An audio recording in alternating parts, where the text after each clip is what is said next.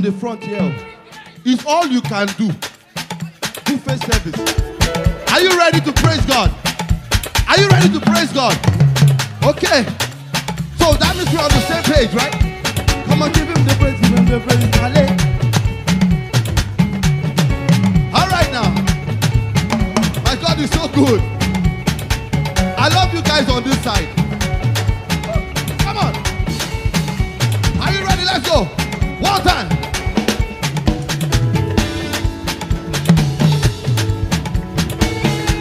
Yeah. Oh, yeah. Okay, listen up.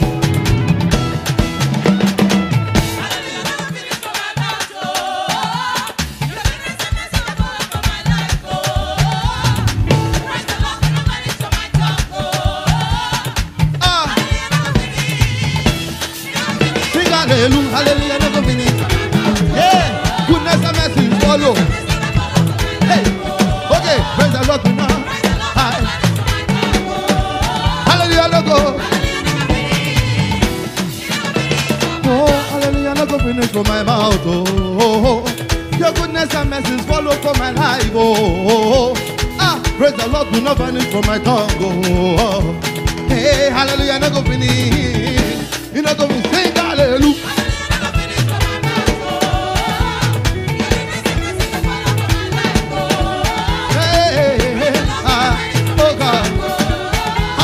Go finish. Hallelujah, hallelujah, hallelujah, hallelujah, sing hallelujah.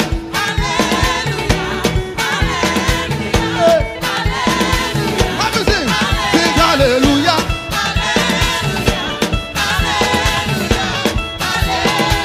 On this side, sing hallelujah.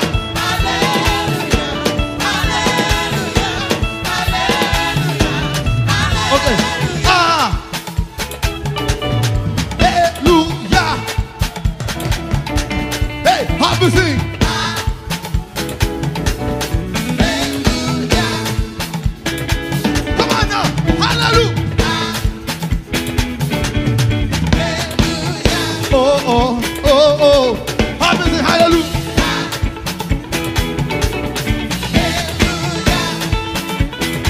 Come on now. Have a sing.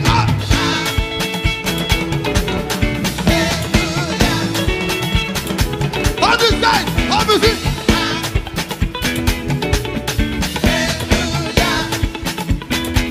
All right. Oh, my God is a good God. Yes, He is. Yes, He is. Yes, He is. Yes, He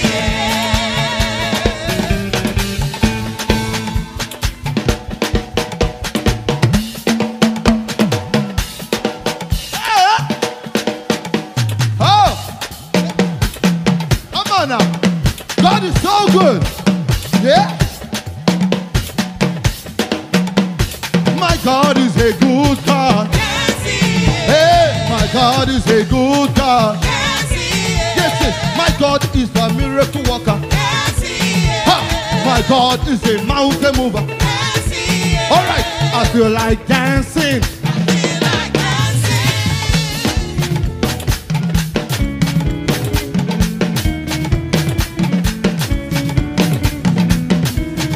Hey, I feel like shaking my body. Feel like shaking my body. Come on, just look at this, look at this, look at this, look at this, look at this. Hey, come on, just look at it, look at it, look at it, look at it, look at it. Come on, I feel like turning around. Feel like turning around. Turn around again now. Okay, okay, okay. Bring it down. We said there was an agreement we had in the beginning, right? That we are ready to shout. Oh Lord. Sorry, sometimes my Nigeria just comes out. Allow me. On this side, we are ready to shout.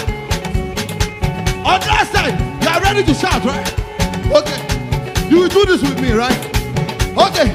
We are ready to shout. We are ready to shout. Are you ready to shout? We are ready to shout. Are you ready to shout? We are ready to shout. Are you ready to shout? We are ready to shout. We are ready to dance.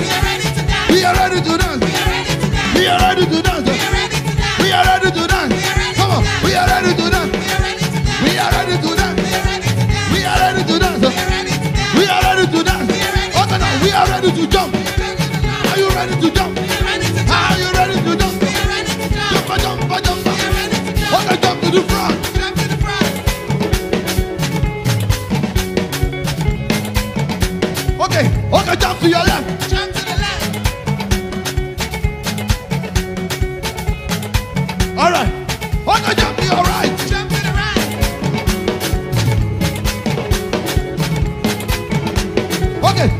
to the back. 2 steps to the back.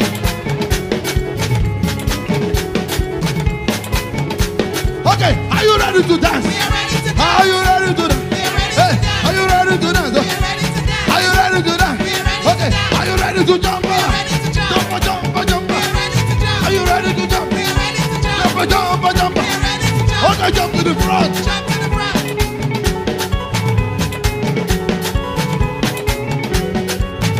Jump to your left. Jump to the left. To that side, right? Okay, jump to your right. Jump to the right. Okay, 2 steps to the back. Step to the back. All right, listen.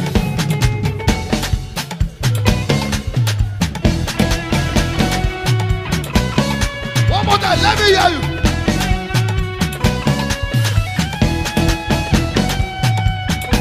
You are the awesome God. Awesome You know that one? Mighty God, oh. mighty God. Hey, awesome God. Awesome God. Mighty God, oh. Mighty God. Oh, we give you praise. Give you praise. Awesome God, yeah. Awesome God. We praise your name. Mighty God, oh. You are high and lifted. High and lifted up. Awesome God. You are high and lifted. High and lifted up. Mighty God. Awesome God. Awesome God. Mighty God, oh. Mighty God. Hey, awesome God, yeah. Awesome God. Mighty God, oh. Mighty God. We give you praise. Give you praise. Awesome God, yeah. Hello. We praise your name. Mighty God, oh. You are high and lifted. High and lifted up. Awesome God. You are high and lifted. Lifted up. Mighty God. One more time. You are high and lifted. High and lifted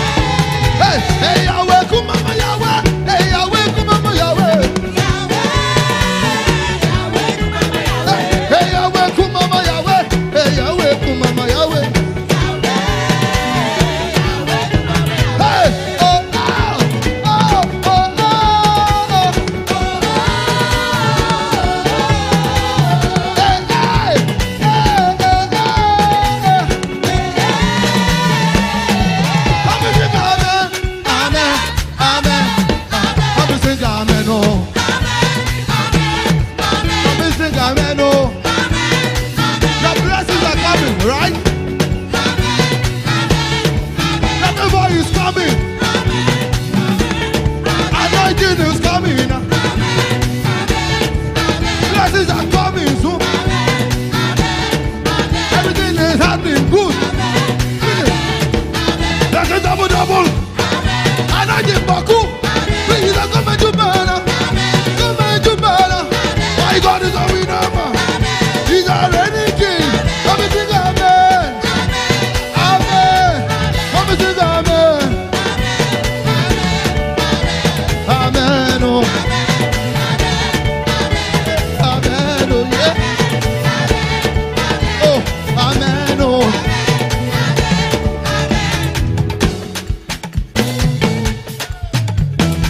God Almighty, number one. Ah, sorry. My Nigerian just came out today. Ah.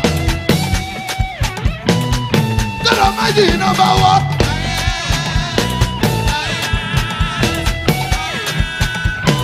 Oh, I'm shout again.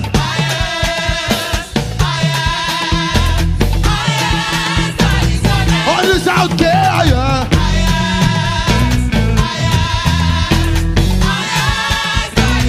On the South, shout again. So.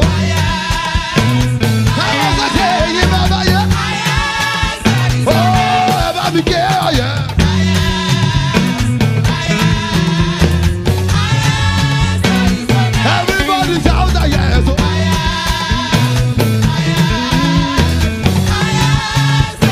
Oh, we're up about.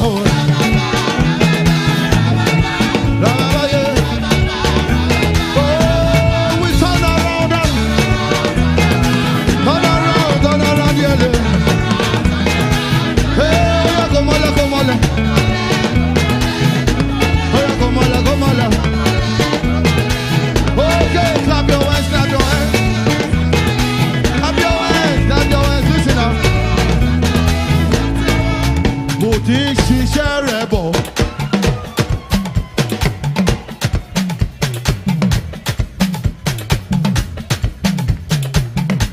Hello on this side. You are good, right? We are good. I like it. God will bless you. Especially. Okay, what about... Oh, I just see my pastor again. Pastor, I will sing this song for you, sir. I will sing it for you. He says, we are H-A-P-P-Y. We are H-A-P-P-Y. We know we are sure we are H-A-P. For pastor, okay. We are H-A-P-P-Y. We are H-A-P-P-Y. We know we are sure we are. Okay, go this ṣiṣẹ́ rẹ̀ bọ̀. Bàbá ṣe la ṣe pé. Bó ti ṣiṣẹ́ rẹ̀ bọ̀ láyé mi. Bàbá ṣe la ṣe pé. Ẹ jọ ẹ bá mi jẹ́ nǹkan. Bó ti ṣiṣẹ́ rẹ̀ bọ̀. Bàbá ṣe la ṣe pé. Bó ti ṣiṣẹ́ rẹ̀ bọ̀ láyé mi. Bàbá ṣe la ṣe pé. Oh, be lifted above all other God. We lay our crowns and worship you. Oh, be lifted above all other God. We lay and worship. Oh, glorious God. We praise your yes, we lay our crown and worship. Hey, oh, glorious God. We praise your Lord.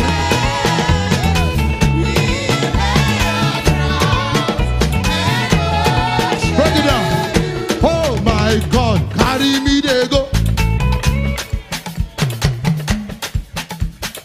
You see, when the Lord turned around the captivity of Zion, Pastor, it was like what? It was like they were dreaming. Can you imagine when God decides to take you to your promised land?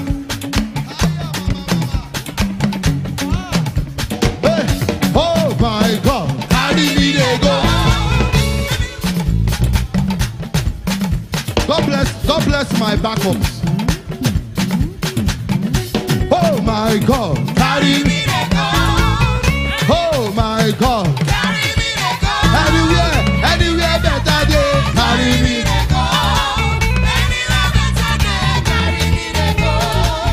Anywhere better day, anywhere, anywhere better day, anywhere better oh, anywhere, anywhere oh, Daddy, carry me there go, Baba, anywhere better day. Okay, listen, oh my God.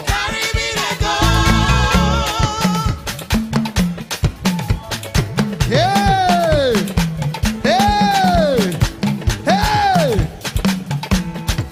Okay, the Son of God is lifted up. Yes.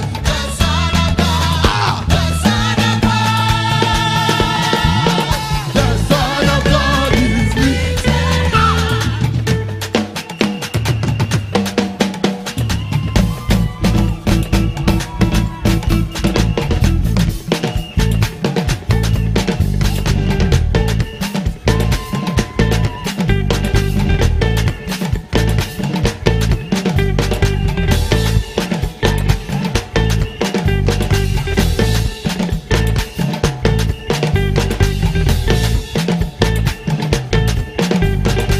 The Son of God is lifted up. Sing oh!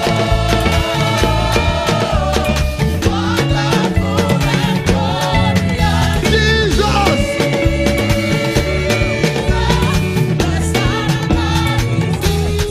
Sing oh!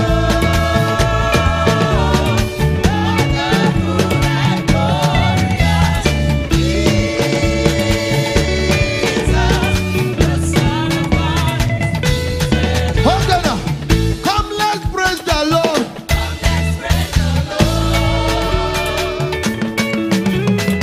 Oh my God. If only you can sense what is happening in the spirit.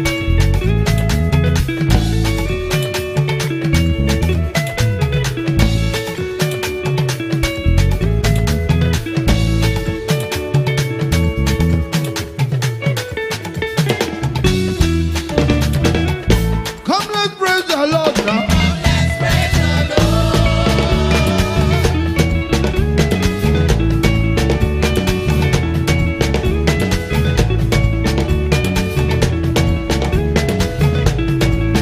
Hallelujah. He is the King of Kings. He is the Lord of Lords. He is the Most High God. Spread the news around. Let us praise the Lord. Forever and ever, my God, He is still the same. He never changed. From eternity to eternity, He'll be my God. Every praise is to our God. Everyone I worship with one accord. Every praise is to our God. Oh, sing God, we praise God. Every praise is to our God. Hey. Everyone I worship Yes, yes, yes, yes. Every praise. is to our God. Oh, shout hallelujah. Glory, hallelujah. Oh, every praise. Every praise. Yeah, yeah, yeah, yeah. Oh, sing hallelujah. Glory, hallelujah. Yes. Oh, every praise. Every praise.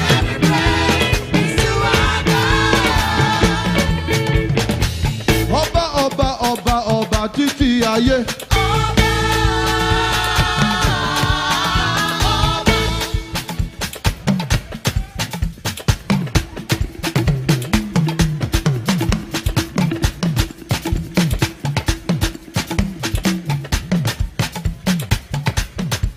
Brother, what's your name? Michael?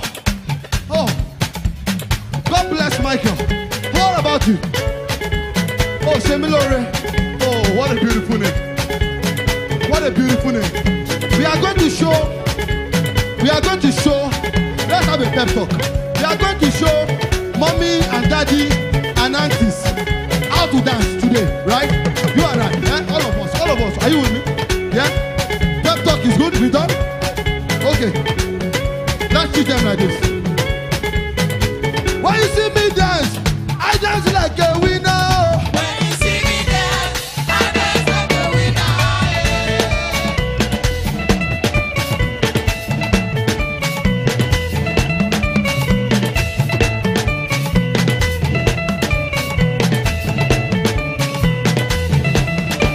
Okay, you, wait.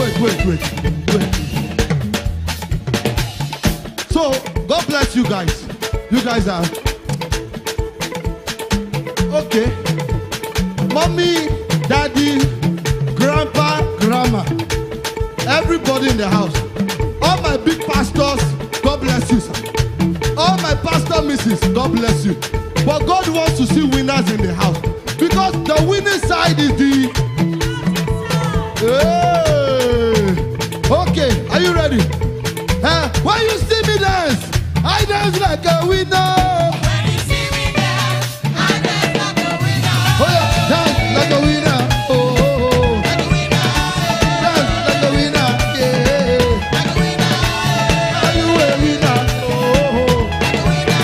hey, are you a winner? Yeah. Anita, are you a winner? I want to know. Like a winner.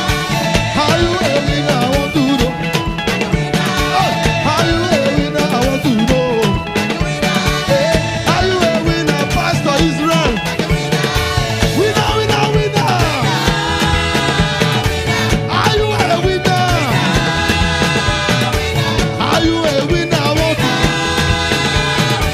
I am a winner. Look at you. Winner. Are you a winner on this side? Are you a winner on this side? I see you. Are you a winner? I want to know. Hey, you turn my life around. It's all around.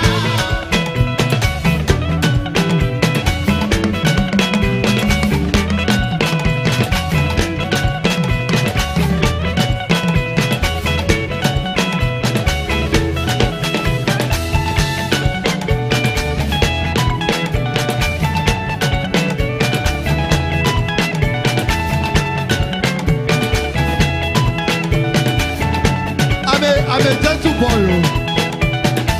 Hey, God has turned your life around. Oh.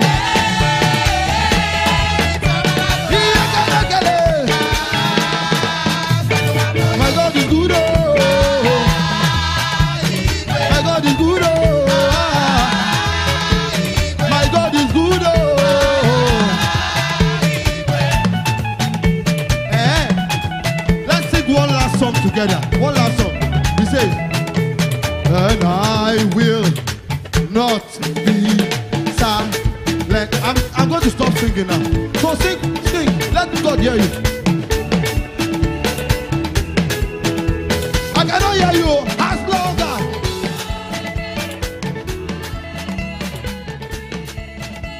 Yes.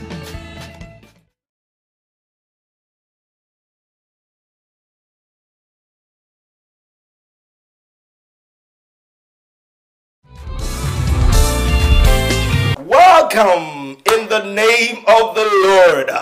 This is definitely the day that the Lord has made. We will rejoice. We will be glad in it. Oh, amazing. You're welcome. Father, in the name of Jesus, we thank you for Young Leaders Continental Conference of 2022, our first.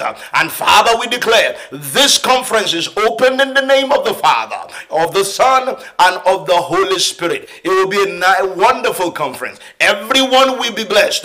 Lord, every minister speak through them and let nobody leave the way they came to your own glory. Father, we thank you. In Jesus' mighty name we are prayed. Amen. Wow, what a time to be alive. I'm so excited you are here, and I'm so excited I am here. Take a seat. Just maintain a posture that will make you comfortable, because tonight we are in for a ride. And do you know what the destination is? Glory, brothers. We are going to experience liquid glory from the Almighty God Himself. He has a glorious future for us, and there is something about a glorious future. That glorious future, there is nothing the devil can do about it. It is already settled, and so you only now need to align yourself to that glorious future. And you see, what this conference will literally do for you is to align you to that glorious future. So here's what you do: be expectant. Do not be distracted. I mean, just block out this few minutes, few hours, because what you are about to experience, you will not recover from it. You're going to thank me later, because this is going to be awesome. Now, tell somebody to tell somebody that we are live. Let them register right now. It's not too late. They can join us now. We want to double the number of people watching right now. Let's do it together. Let's do it together. Let's make history together. Go, go, go, go, go. And we will see you at the other side, where, you know, where people are going to gather together. But you are going to have an amazing ride tonight. It's going to be beautiful. Jesus will be glorified, and you will be edified. And I can tell you of a certainty, you have a glorious future, and you will fulfill that glorious future. In Jesus' name, amen. Welcome. RCCG YAYA the Americas presents the Young Leaders Continental Conference, themed The Glorious Future, from April 8th to 9th. Featuring seasoned speakers: Pastor James Fidel, Pastor Femi Olawale, Apostle Joshua Selman, Pastor Kunle Omotosho, Pastor P.K. Olawale, Pastor Dele Oshumakinde, Pastor Fola Alade, and Counselor Shade Bright. Register now for the virtual conference at yaya.rccgamericas.org/YLC.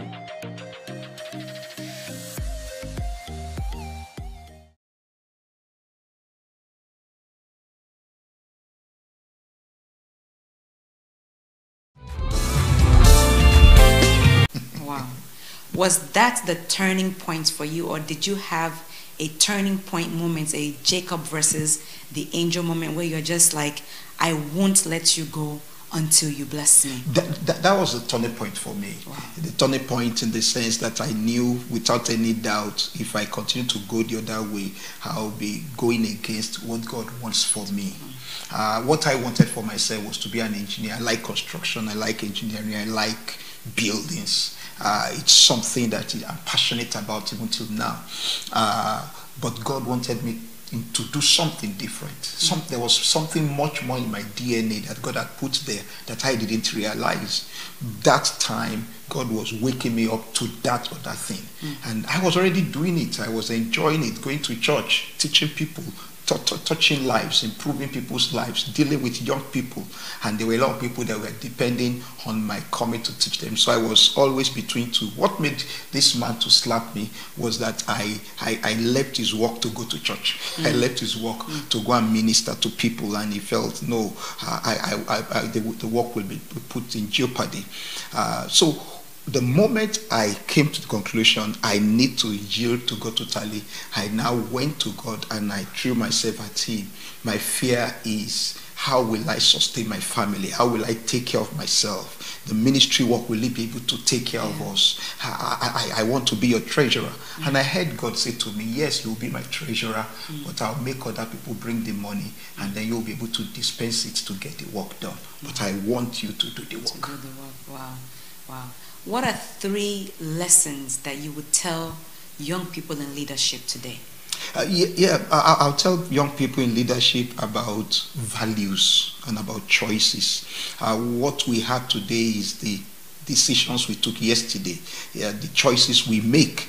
And the issue is, what are the things that define our choices? They are basically our value system. And some people's values are based on what their parents told them. Some people's value system are based on their culture, where they come from. But I tell people, let your value system be based on where you are going, your future. Now, if you don't have a definition of where God has ordained for you, and your value is based on the particular future, then you'll find out that it's pseudo, it's fake, it's not real. Because the real future is the one God has ordained for you, is the one who knows the end from the beginning. So until you know what God has ordained for you, you can't have the right value system. So and I tell people, the ultimate is heaven. The ultimate is heaven. So let your value system be based on heaven. So when you see our father-in-law, Pastor Adeboye's value system is just holiness. Right. Holiness as a virtue to be able to make it to heaven, then you know you can't get it wrong. Yes. So have a value system for the future. That will define your choices in life, to help you to know what to say no to and what to say yes to.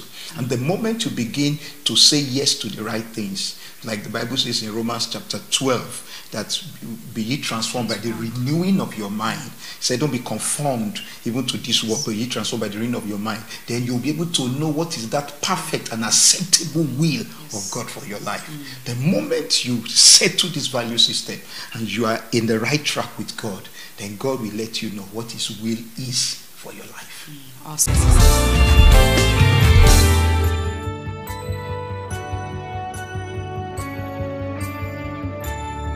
Share a moment with us, God.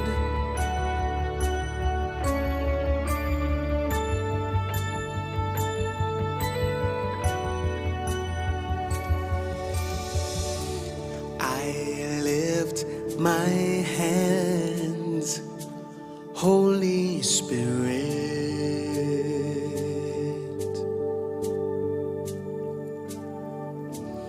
I lift my heart, Holy Spirit.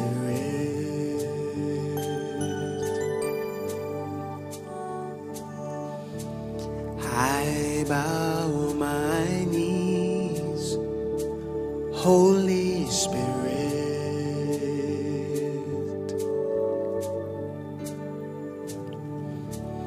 I lift my voice, Holy Spirit.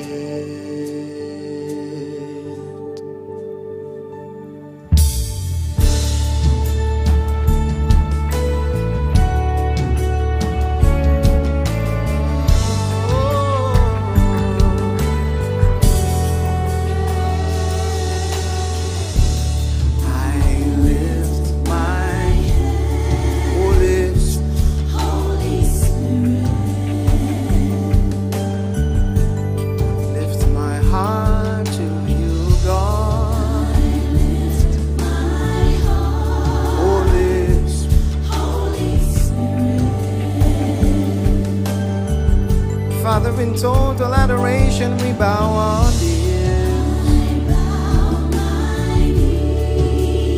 Holy Spirit.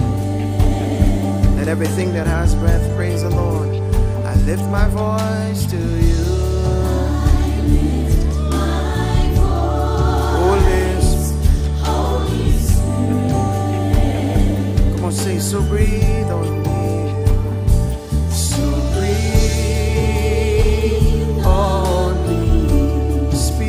To me.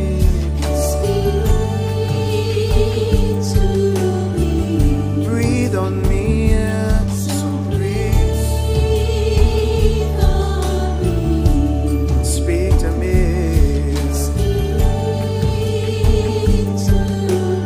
My heart is open. It is open wide, God. My heart is open. It is open wide, my heart is. Here I am, oh God, yeah. My heart is open. Come on, say, I lift my hands. You say, I lift my hands. Holy Spirit. Father, we lift our hearts to you.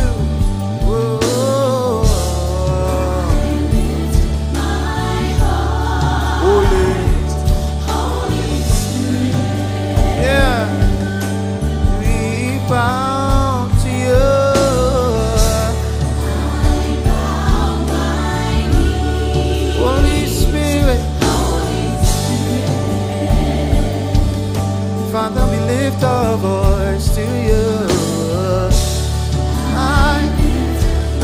Say, Holy Spirit, Holy Spirit, Holy Spirit, Holy Spirit, Holy Spirit, Holy Spirit, Holy Spirit, Holy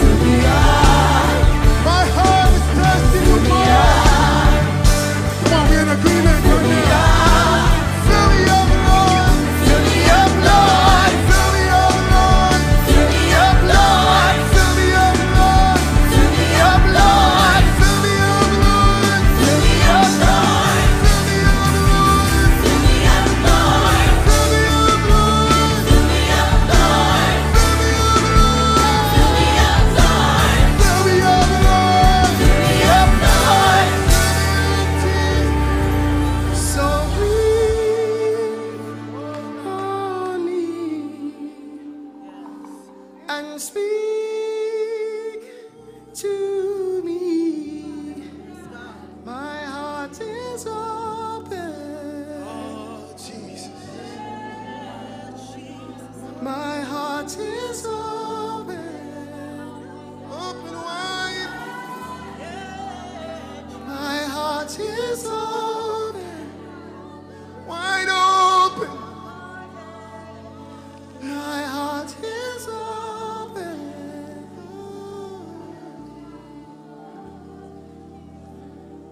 Oh, Jesus.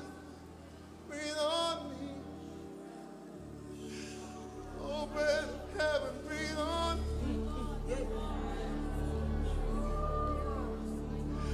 Spirit of the living God.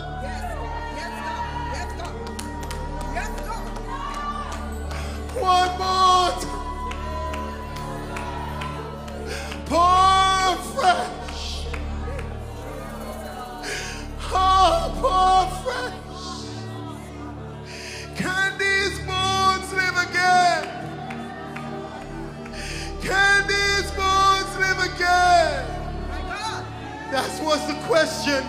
And you're asking the same question. Can these bones live again? Some churches have gone to zero. Can we live again?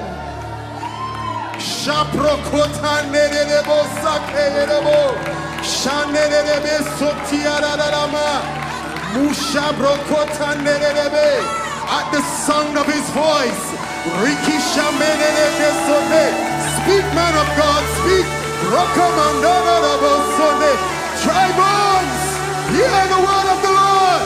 Come on, hear the word of the Lord. Hear the word of the Lord. Hear the word. Live. Praise the Lord. Praise the Lord. We want to thank the Most High God that has made this to happen. We welcome you to the 2022 Young Leaders Continental Conference. This is a production of the YAYA the Americas, Young Adults and Youth Ministry of America. We just want to thank God for our programs unit that has put this together. It's our annual conference. If you like, you can call it our annual convention as young people, and we call it the Young Leaders Conference. This year, we are mightily blessed by the ministry of Joshua Selman all the way from Nigeria. And we want to thank the Lord for our fathers of faith in this continent, the Continental Overseer, Pastor James Fadel, the Deputy Continental Overseer, Pastor Femi Olawale, who are both going to be bringing us the word at one time or the other during this two-day conference. You are in for a great time. I want to just encourage you. You can't afford to miss any moment of this two-day event. Today, in the next 3 hours, we will be together fellowshipping. And tomorrow, by the grace of God, starting from 10 a.m. Central Time, is also going to be a great time. There's also a breakout session where you'll be mightily blessed under the administration of several men of God, friends of mine, people that I know without any doubt their ministries will bless your life. Our theme this year is a glorious future. I have no doubt that as young people, that our future is great, our future is mighty, our future is glorious. The issue is, what are we doing to key into that glorious tomorrow, that glorious future that God has for us? I'm bringing you the welcome charge in the next few minutes, and I just trust the Lord that this will set the pace for this meeting, this conference for this year. Let us pray. Father eternal, we thank you. King of glory, we appreciate you. We give you all the praise, we give you all the glory, we give you all the honor. As we continue in this evening's gathering, we ask, oh God, that you will speak to our hearts, you speak to our life. Thank you, blessed Father. Glory be to your holy name. In Jesus' mighty name we pray. Glorious God, beautiful King, excellent one, we bow before your throne.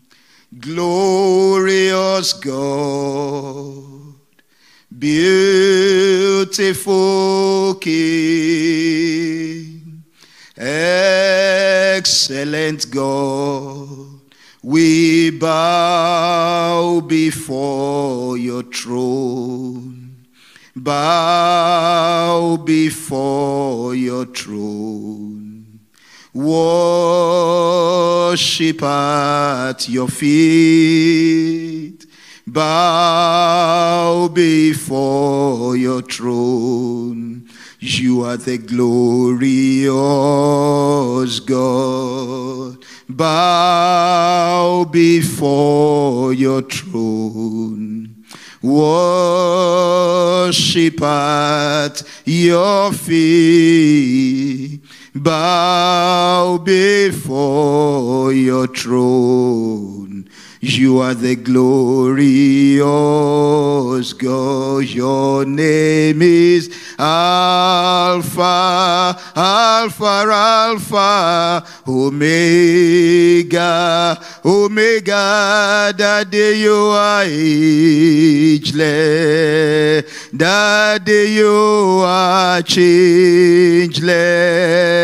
Almighty, Almighty, Jehovah, Jehovah, glorious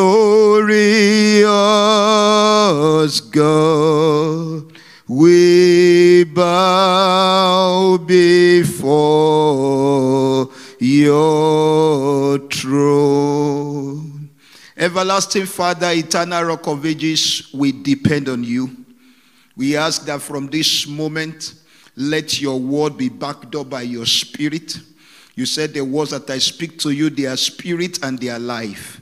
Let every word that will come, even from this platform to the entire world, let it touch lives. Let it prepare young men for leadership. Let it prepare young women for leadership. Let everyone be ready to take the mantle of assignment in the name of Jesus. Thank you, blessed Father. Holy Spirit, please breathe upon us in the name of Jesus. In Jesus' mighty name we pray. Amen. The theme, like we already know, is a glorious future.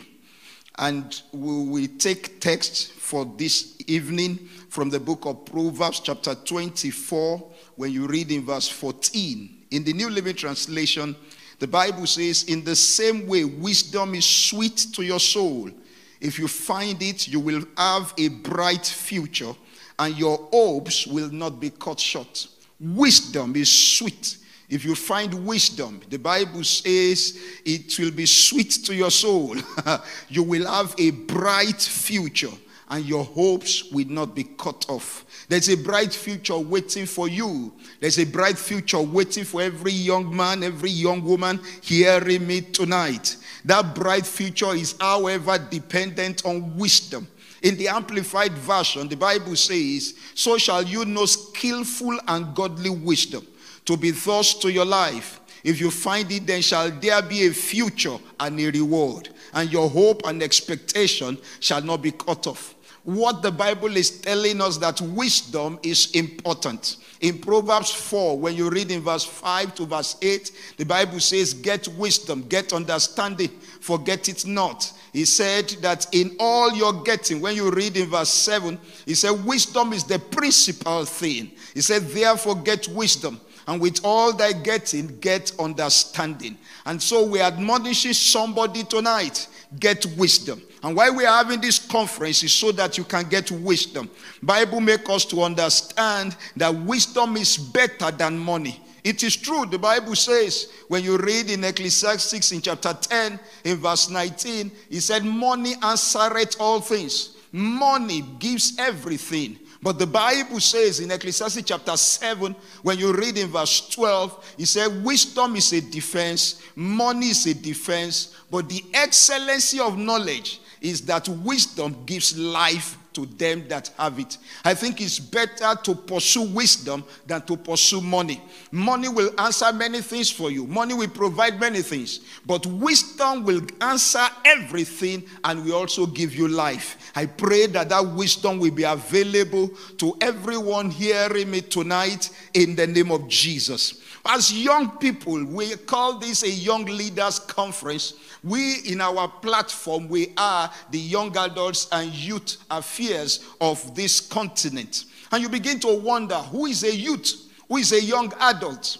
The United Nations define the youth as a period or transition from dependence of childhood to the independence of adulthood. A period of transition from the dependence of childhood to the independence of adulthood, and the awareness of the interdependence as members of a community.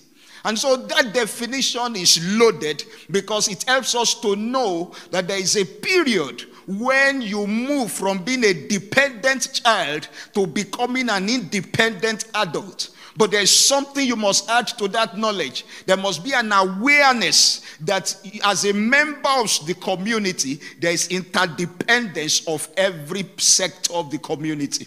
People of God, you are young, you are youth. The United Nations says that the youth age is between 18 and 35 years of age. It doesn't matter what your age might be actually, but I trust the Lord that your youthful age will begin to produce positive contribution to the society that we have. Where is the future we are talking about? When we say there is a glorious future, what is the future we are talking about?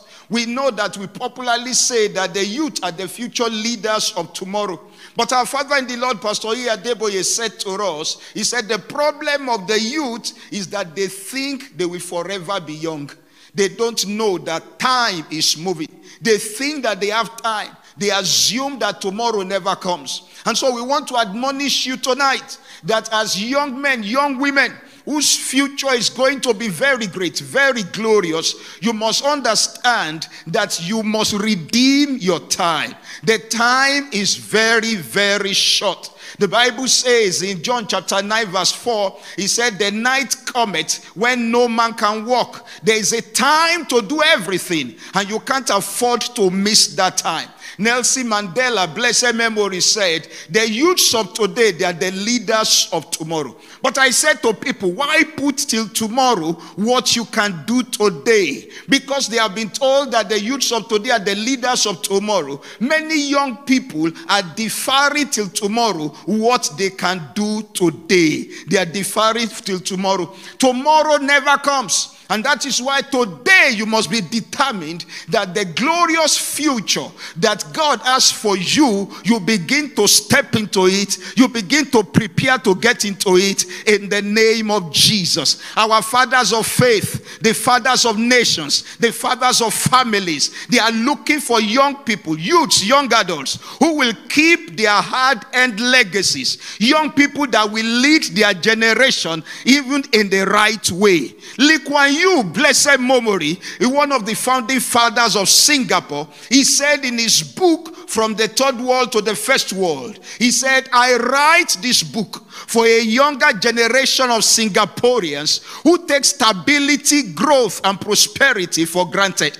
I want them to know how difficult it was for a small country that no one thought had any significant worth, with no natural resources, survived in the midst of larger and stronger economies. And so the reason why histories are written is so that the young man can know the price that was paid for the legacies they are entering into.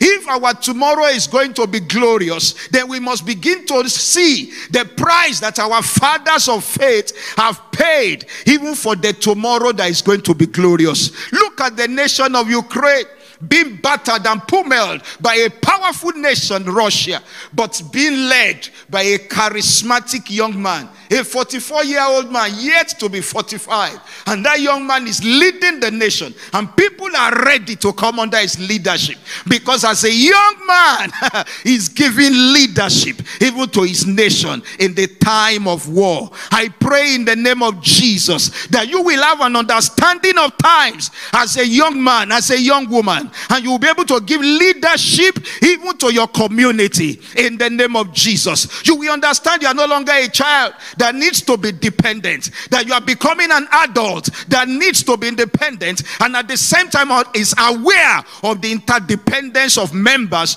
of the community. The Bible makes us to understand. When you read in the book of Ecclesiastes chapter 9, he said, I returned and I saw under the sun that the race is not to the swift, not the battle to the strong, neither yet bread to the wise, nor yet riches to men of understanding. He said, but time and chance happeneth to them all.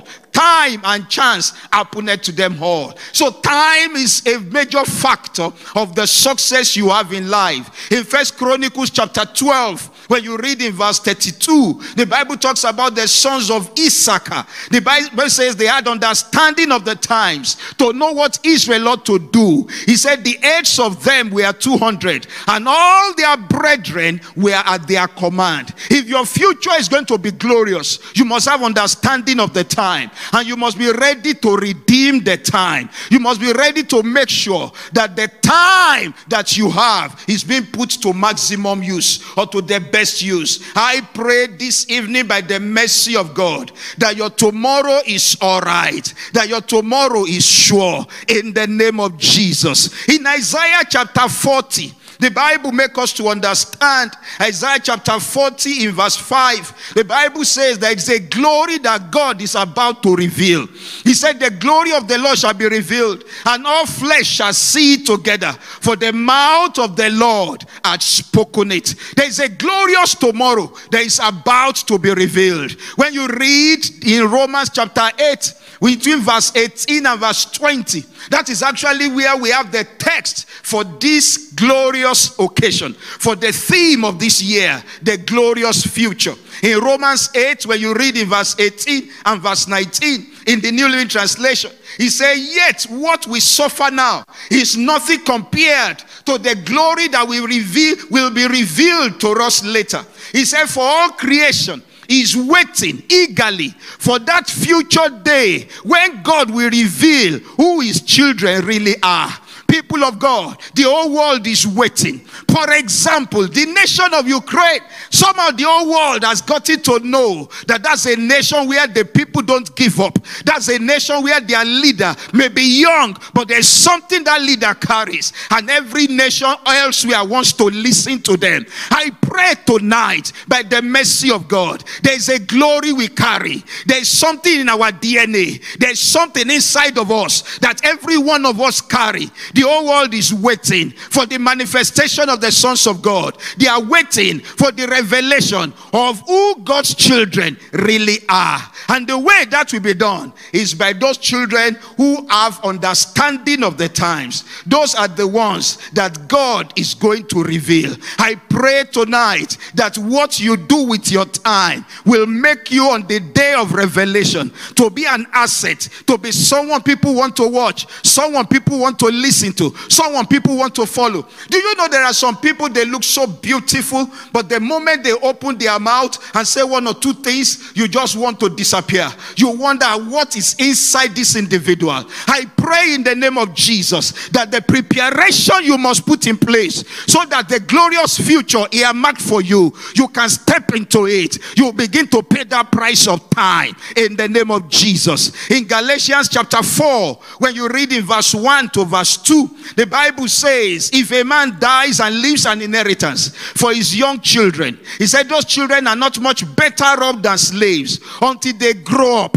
Even though they actually own everything sin that their father had. What that simply means, you must grow up. So help me tell somebody beside you, grow up. If you want to have the glorious future, if you want that glorious future to be revealed, you can't continue to remain as a child. You must be determined that you will grow up. You must be determined that you will grow up. You remember in Jeremiah chapter 1, when God said, Jeremiah, before you were formed in your mother's womb, I knew you and I ordained you as a prophet to the nations. And Jeremiah said, I am a little child. There is something God had invested in Jeremiah. He had made him a prophet from the womb. There was a day for that revelation, even to be made manifest to humanity. When that day came, Jeremiah said, I'm a child, I cannot do it. For everyone to step into that which God has embedded in you, what God has planted in you, for it to be revealed, you must grow up.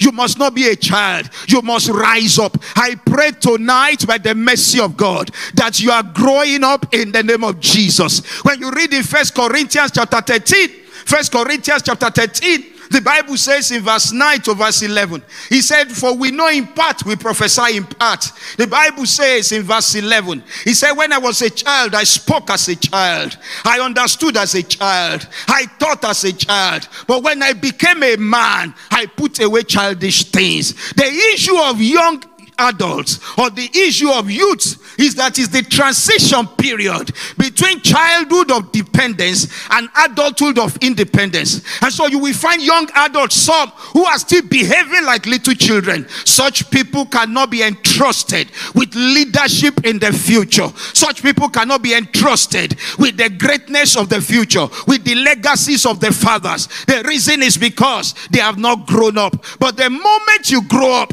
and you drop even those childish things, you are simply saying, I'm a candidate that can be used. I'm an instrument that can be used. And I pray in the name of Jesus that God will use you in the mighty name of Jesus. The Most High will use you. How do you know the candidate that can be used? First, he must mature and he must not be a little child. Who is a child and who is the person that is matured? You listen to the story of the prodigal son. The prodigal son came to the father and said, give me the portion of my inheritance. And the father gave him. And the Bible says in Luke, when you read in chapter 15, between verse 11 and verse 19, the Bible says he wasted that inheritance on riotous living. And when his inheritance had finished, he came back to his senses. He came back to himself and said, even in my father's house, servant don't eat what I'm about to eat. I will go to my father and I will say to him, make me one of thy servants. I'm not even worthy to be called your child.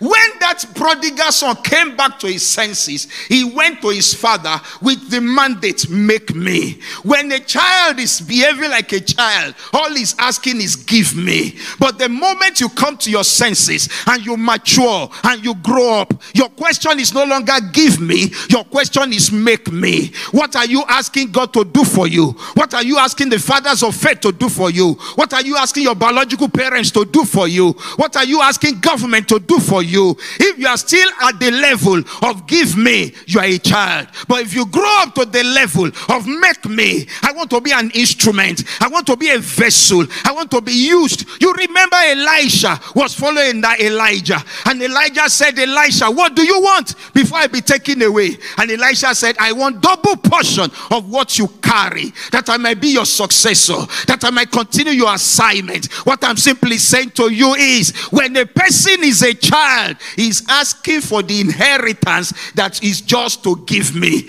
When a person becomes a son, he's asking for the inheritance of the assignment, and he say, make me, give me double portion of your anointing, that I can do the things that you have been doing, that I can do the exploits you have been performing. I pray tonight by the mercy of God that every young adult listening to me, you will be praying this day, Lord, make me. Daddy, make me. I want to be an instrument in your hand in the name of Jesus. And I believe God that God is going to make you.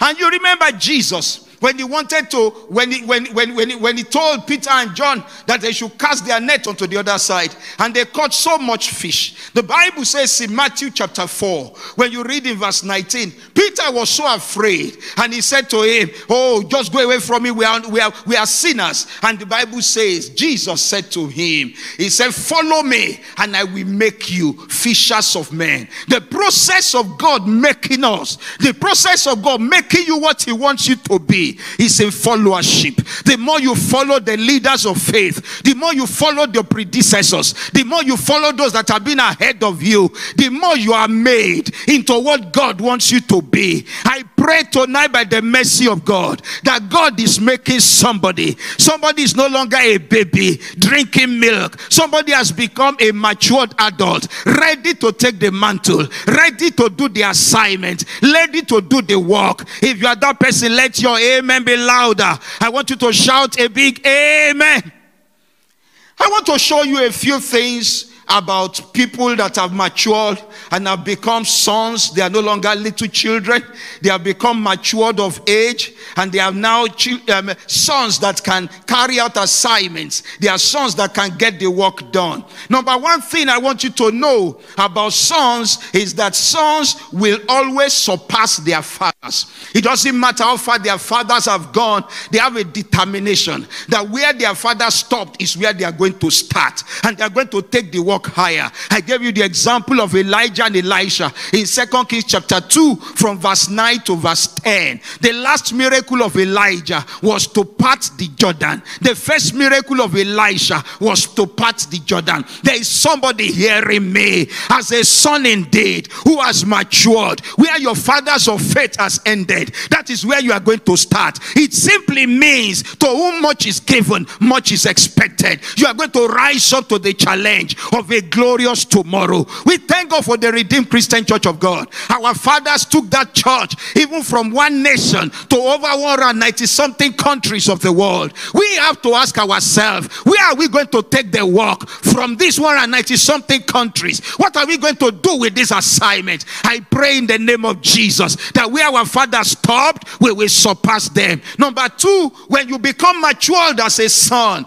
you will go beyond the limits that your fathers have reached. Whatsoever your father said, this is our stopping point, you will say that is your starting point. Number three, when you are matured as sons, you decide to say to yourself that the work your fathers did not finish, you are going to finish it. What your fathers did not finish, they started, they didn't finish. Do you know the work Moses started? Joshua finished it. I want you to know something, that every assignment that fathers have started is our responsibility to make sure that assignment is finished, to make sure that assignment is completed in the name of Jesus. Number four, as a matured son, you will look for everything that your father have lost. Whatsoever it is that is meant to come to the kingdom and the father lost, as a son, you make sure that you look for it. Look at what they said. The father of Saul, the Bible tells us, when you read in 1 Samuel in chapter 9, between verse 1 and verse 6, the Bible said there was a man of Benjamin. His name was Kish, and he said to his son Saul that he go and look for the donkey that we are lost. It was in the process of Saul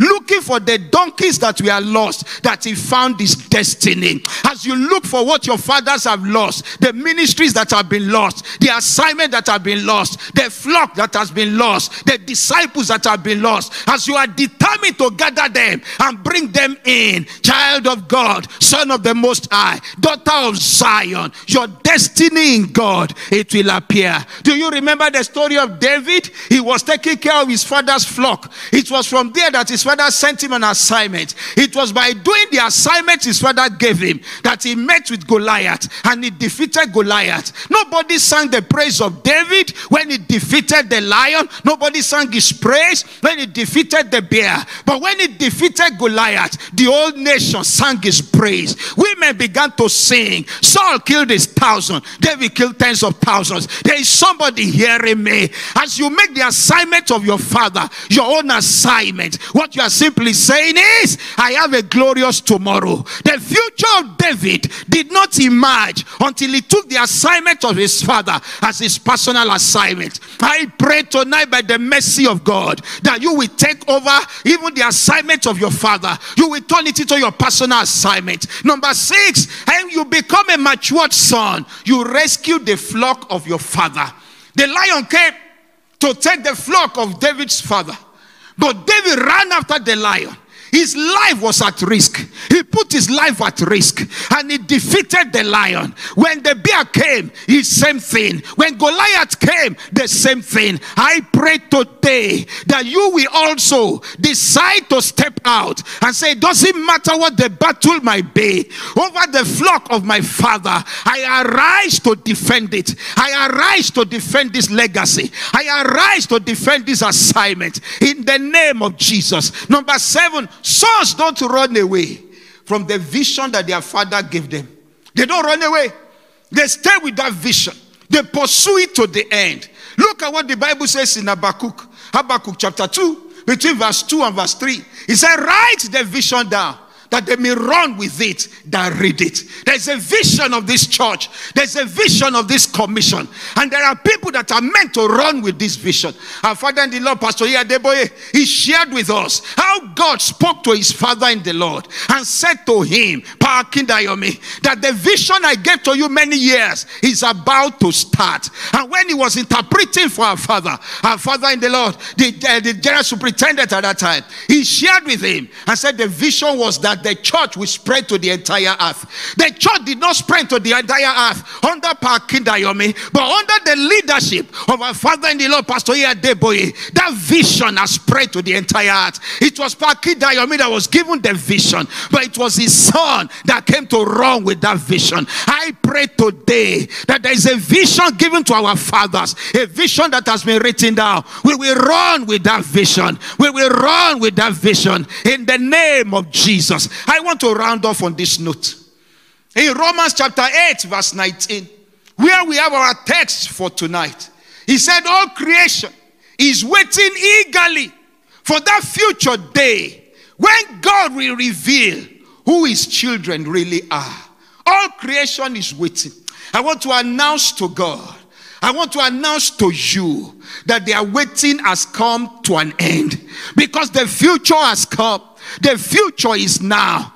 The children of God are about to be revealed. Who we really are in God is about to be made manifest. Who God has ordained us to be is about to be made known to humanity. I pray in the name of Jesus that you will be sons of God, daughters of the Most High, that we say, here I am, use me. I want to conclude on this note. There are 2 types of children. Those who are babies and they are not better than servants. Those who grow up and they are ready to take the assignment of the future that their parents or their fathers or their spiritual parents have for them. There are 2 types of sons. Those who ask, give me, and those who say, make me. There are 2 types of sons. Those who redeem the time. They have understanding of the times. They have prepared themselves. Somebody says that when opportunity meets preparation, then we say a miracle has been made manifest. I pray in the name of Jesus that every young adult, every young person in the entire continent of America, opportunity is going to meet your preparation. The issue is, how prepared are you? Have you redeemed the time? Have you grown up? Are you matured? Are you ready to take the mantle? Are you ready to defend the flock? Are you ready to run with the vision? In these next few days, this 2 days conference, I believe God that different speakers will be speaking to us. They will equip us with what we need to run with the vision. I thank God for the theme, a glorious future. Rise up on your feet, everybody, wherever you are, and just declare to God, you will not miss your time. You will not miss your time. You will not miss your time. As a young adult, you will not miss your time. Only those that have understanding of the time, they are the ones that their brethren will come to their command. We are raising leaders in this platform. This conference is meant to raise leaders. People who have understanding of their time, who know what God has called them to do. And then they begin to prepare themselves for it, waiting for the opportunity to show up. And when your time and chance appear, you will not be found wanting. Father eternal, I thank you for tonight. Thank you for this word you have brought to us as an opening charge. We pray that as this conference is declared open today, in the name of the Father and of the Son and of the Holy Ghost, we declare that where young men, young women are hearing this message, that there shall be a quickening in our spirit, ready to run with the vision of our fathers in the name of Jesus. Thank you, blessed Father. Glory be to your holy name. In Jesus' mighty name we pray. God bless you. Thank you very much. Amen.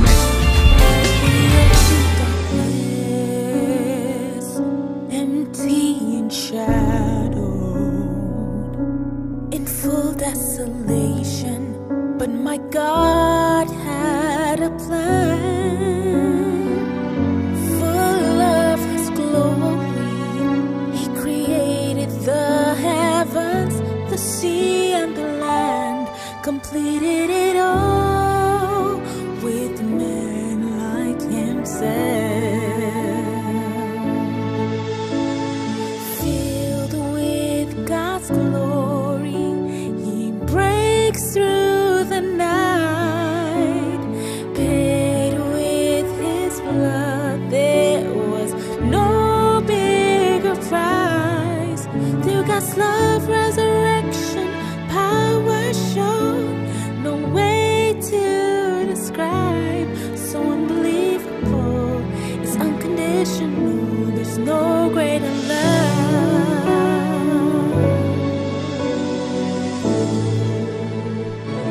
Seen around, confusion and weakness. Men played their own games and lived lives of disgrace. God felt so sorry, asking himself, what shall I do? Shall I send? Because of his passion, he gave a second chance. Oh, God revealed himself through Jesus Christ, Son of God and Son of Man. He was sent for the final, for the ones who can't defend themselves, fighting for the lost, the thirsty, and the broken.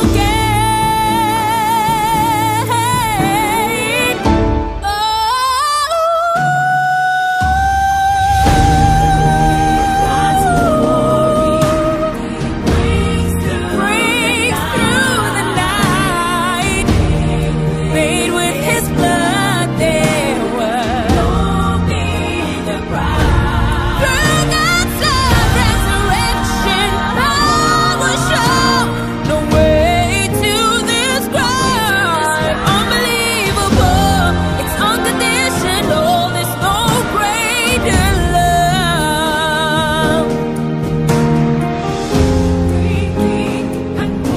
So glorious, Almighty God we serve. Oh, great God, great God,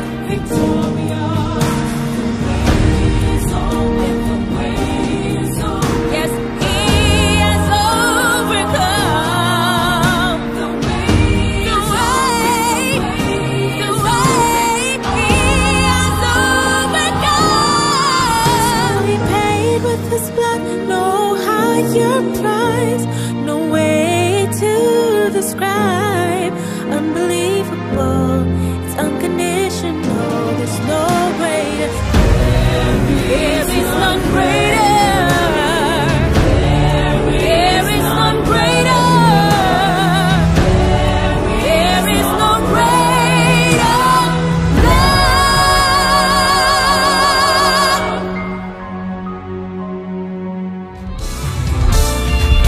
Thank the Lord for opportunity to come your way this time and having to meet with the YAYA leadership team.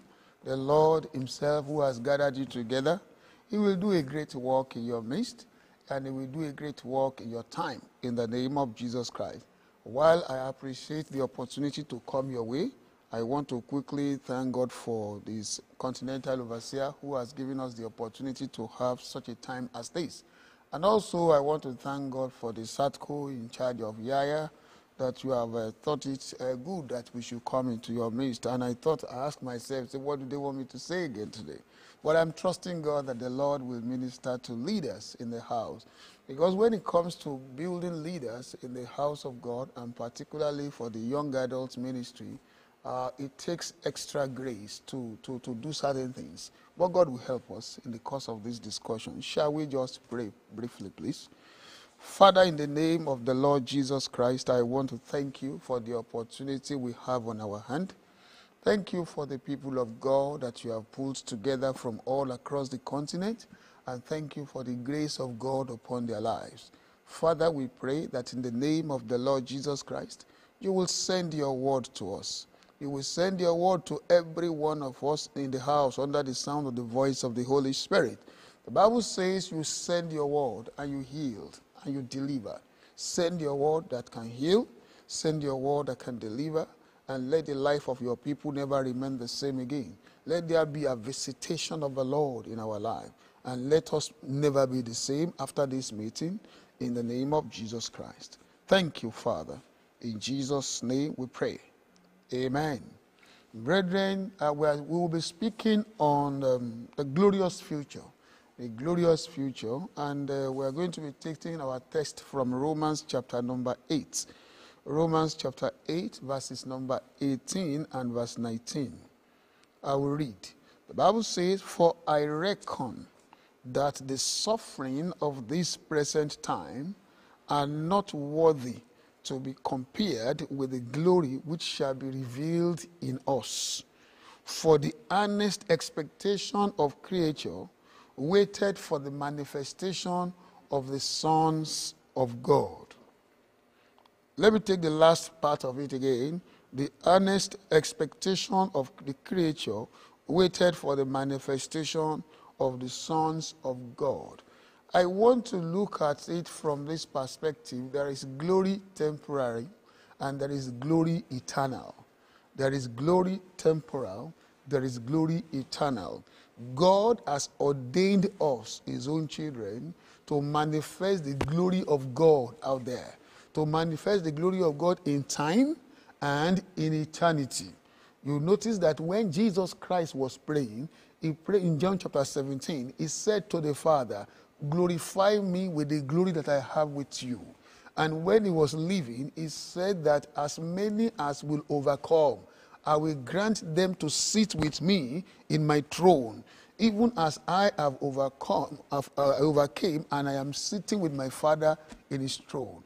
God has already prepared for us certain level of glory. It may differ in dimensions, but one thing is sure, there is glory that lies ahead. There is glory temporal and there is glory eternal. Now, when you look at the scripture we read, the Bible says, "I reckon that the suffering of this present time." Now, Apostle Paul, who worked with God so closely, said we are going to be suffering, we are going to pass through suffering in the present time. Then glory will show forth. He is saying to us that if anyone is going to be partaker of glory, say, take notes. There is also one thing again that you will partake of, which is the pain of the now, the suffering of the present time. So we may suffer for some time, but the end will be in glory. Now, what I have trusted God for that God wants me to tell you in this session you have given me, is not so much of whether there is glory ahead or not. For sure, glory lies ahead. Or maybe by way of just trying to pass the message across to us is that we know that when glory comes, shame departs. So, which means the opposite of glory is shame. And shame is evidently an undeniable, undesired state. When you say somebody is ashamed of himself, it is because with the state he finds himself is not what he desires. It's an undesirable status in life, or home, or career, or business or in our walk with God. And of course, in eternity, shame will translate to somebody not being able to reign with Christ, not being able to stand in the presence of God in eternity. It is my prayer that each and every one of you, you will experience glory here on earth and even in eternity.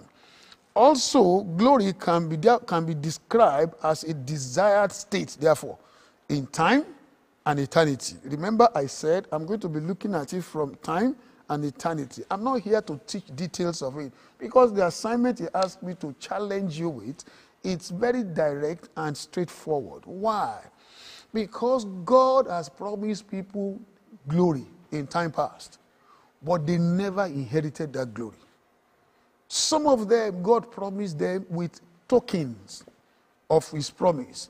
That is to say, a kind of assurance that I am assuring you that this glory is yours. When you do this, this is what you are going to get. But eventually, they didn't get the glory. What God wants me to say, to talk about today, is to show you how some people did not make it to that point of glory, so that you can guide against it as leaders. Why? Because leaders, they carry, when we want to develop leader in the house of God, I don't always want to call them leaders. I always want to call them shepherd, because it carries a different connotation. Yes, we are a leader. That's why some people will call it shepherd leadership, or leadership, whatever you call it. Shepherd leadership is okay for you. That's fine. But in the leadership in the sentence or in that phrase is de-emphasized. I want to emphasize the shepherd. You are first of all a shepherd before you lead the people. When you check John chapter 10 very closely, you will notice that Jesus Christ said, some people have come into the fold through other means and not through the door. So because they did not come in through the door, there are certain things that happens to people at the door. So they now got into the sheepfold. They don't know how to behave like sheep. They are just want to be a leader. And a leader that is not first of all a sheep cannot be a shepherd. It's not possible. And that's the problem we have in our time. But that is not what I am here to teach. What I am here to talk about is that glorious future. How will I make it? Glorious future. Glory brings the notion of a desirable state that one will naturally want to remain perpetually there. You want it to be a permanent thing. When you enter into the realm of glory, you say, wow, I love what I'm passing through now. People like glory. People like a time, a place where everything just works. Things just flow. So a glorious encounter or comfortable state of life compared with affluence and wealth, state of sound health, void of threat at all, you call it glory. No threat, no challenging situation, everything seems to be working fine for you. You say, look, I'm enjoying my glory. No wonder Joseph said, go and tell my father about my glory in Egypt. What was he referring to? That I am comfortably seated on the throne of a prime minister. I don't have any problem with Pharaoh. I don't have any problem with Egypt. No, I'm no longer a slave. Everything works for me. That, man, is glory. But that is glory temporal. But this time around, we are looking at both the glory in time and the glory in eternity. The glory of eternity, I want to describe it like this. It's an heavenly splendor, the comfort and honor and beauty of the praise of his presence of God, and the state of well-being without fear in the presence of the Almighty God, where you just worship him perpetually. Either way, it's a comfortable situation, a desirable situation, either in time or in eternity. If a man fails to get glory in time and eternity, this is what the fellow should expect. Upon the face of the earth in time, that fellow cannot by any means be able to, he will not even enjoy himself. He will not enjoy anything about himself. Everything is not working for him. And when that fellow is in that state, we call it a state of shame. And when we get to eternity dimension and the man is not enjoying glory, the shame is going to be in hellfire. But that shall not be your portion in Jesus' name. Now, pushing what I have said from that verse number 18 to you, verse number 18 of chapter 8. The Bible says there is a suffering in the present time. So get ready, brethren, that in this leadership journey that you have, there is going to be uncomfortable situation around you that will threaten your glory, that will threaten the comfort and the desirable situation that you desire upon the face of the earth, that you want to experience. There is going to be suffering of the present time. But then it is going to result in glory that shall be revealed in us. Apostle Paul now says that suffering is not comparable to what is going to be revealed. Now, in saying that, no wonder in 2 Corinthians also in chapter number 4, I think towards that verse number 17 and 18 now, the scripture said to us that we cannot compare our present suffering also to the eternal weight of glory that shall be revealed in us. It's not comparable to the eternal weight of glory that shall be revealed in us. So glory lies ahead. And the scripture call it light affliction. Can you imagine? All the challenges here, suffering in this present time, referenced in this verse number 18, the scripture call it in 2 Corinthians 4:17, light challenges, light afflictions. So get ready. If you want to be a leader or a shepherd in the house, shepherding young adults, get ready. You are going to pass through certain light affliction. And I know why I'm emphasizing this to you. Because when we pass through those light afflictions, those sufferings of the present time, those challenges of the time, that is when the devil shows up. And when the devil shows up and it appears as if God, what you promised us, is not showing forth, the devil wants you to deny that God before time, before the time of your manifestation. That is what God wants me to address to you today. Yes, no doubt about it, you are created for a purpose. And that purpose is glory. He knows the thought that he thinks towards us. They are not of evil, but of a glorious end, of peace. And to bring us to a glorious end, an expected end. God knows it, that you desire glory. God knows it, that you desire a very comfortable situation of life. He knows it. And more so, he has promised you. But when we check the scripture, not everybody that was promised glory eventually got it. And that is where he wants me to concentrate. Yes, you have a glorious purpose ahead of us. When Moses was born, the Bible tells us in Hebrews chapter number 11, when they were describing the mother and the father of Moses, the Bible says the mother saw him as a proper child. So who is not a proper child? She saw with her eye of faith that Moses has been brought to earth, even though they were supposed to drown them in the Nile. When it came to the case of Moses, he said, we could see this guy is a proper child. We cannot bury him in the Nile. Because God has a purpose. Even so, you say yourself, you are standing, listening to me today, you are a proper child. You have come to the understanding of the Most High God. God has a purpose for you. The reason why Moses was brought to earth was not only to deliver Israel from the land of Egypt, but to take them to the promised land. But we shall see the scripture. A glory that was set ahead of him. Was he able to enter into that glory? Why was he not able to? 600,000 footmen that were with Moses, they were destined for glory in time and in eternity. Were they able to get it done? Let us see the scripture. I will first of all consider Israel. Because you are a leader, you are a shepherd, shepherding the people of God, leading them forward to a glorious inheritance that will be manifested in them as a glory of God in time and in eternity. The Bible tells me in Exodus chapter number 3, Exodus chapter 3 verse number 8. Let's look at what God said here.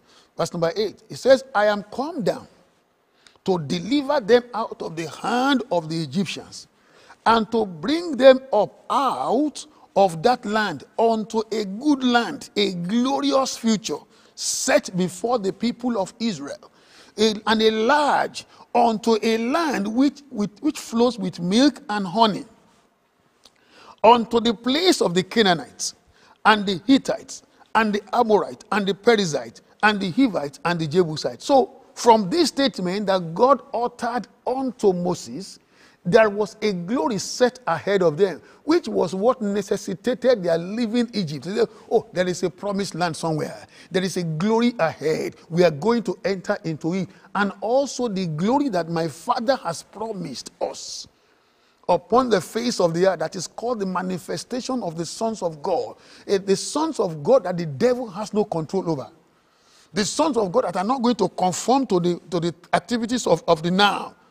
The sons of God that are not going to conform to the activities of Egypt. The sons of God that will not conform to the activities of Babylon. That is what he has called us to be. But like I told you, he didn't just call us to be that in time alone. He has called us to glory in eternity. There is also an eternal glory dimension of it, which is said in that 2 Corinthians chapter number 4 that I pointed your attention to, that our light affliction cannot be compared to the eternal weight. That way, eternal scale is there that weighs our glory. It is my prayer that when you get into eternity and they weigh your glory upon the eternal scale, it will weigh so much. But let's leave that for now. So God set glory ahead of the people of Israel. And he said to them, I'm taking you to that glorious land. In that land, you will not need to labor, to plow the ground for other people to eat your labor.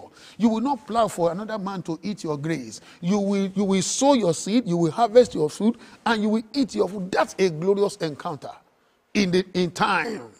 That's a glorious encounter in time. And the scripture says that that land will be flowing with milk and with honey. And the stones of that land will be like iron. What a glorious day that God has set ahead of them. Now they set out. And hear God in verse number 12. Verse number 12, and he said, certainly, to assure Moses that they will get there. He says, certainly, I will be with you, and this shall be a token unto you, that I have sent you, that when thou hast brought forth the people out of Egypt, you will serve God upon this mountain. That is so sure that that glorious future is certain. The glory that will be manifested in us as sons of God upon the face of the earth is so sure. The scripture said it to us. God will not deceive Jacob. No, I will never call the sons of Jacob to seek me in vain. He won't do that. But then we now notice that the people of Israel, they went out, even from the land of Egypt, and they went ahead of what God asked them to do. No doubt about that. God has promised them the promised land, and they were going forward. And the scripture says, in Numbers chapter 14, verse 25, before I read that to you, let me explain something to you. Do you know that God had promised them the glorious land? He brought them through the wilderness. They went to Mount Sinai. They worshiped God. And they now left Mount Sinai. They were now going into the promised land.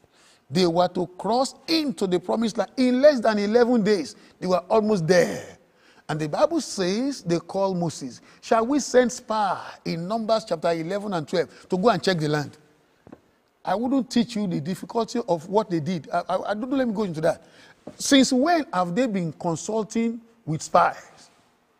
God never sent them to go and spy out the land before they go and possess it. He said, I'm taking you there. He didn't say to them, go and possess the land through the instrument of spy. But let's leave that one side. As a leader, if God has promised you a future, depend on God, not on any individual. They went in there. The Bible says they now came back and brought evil reports.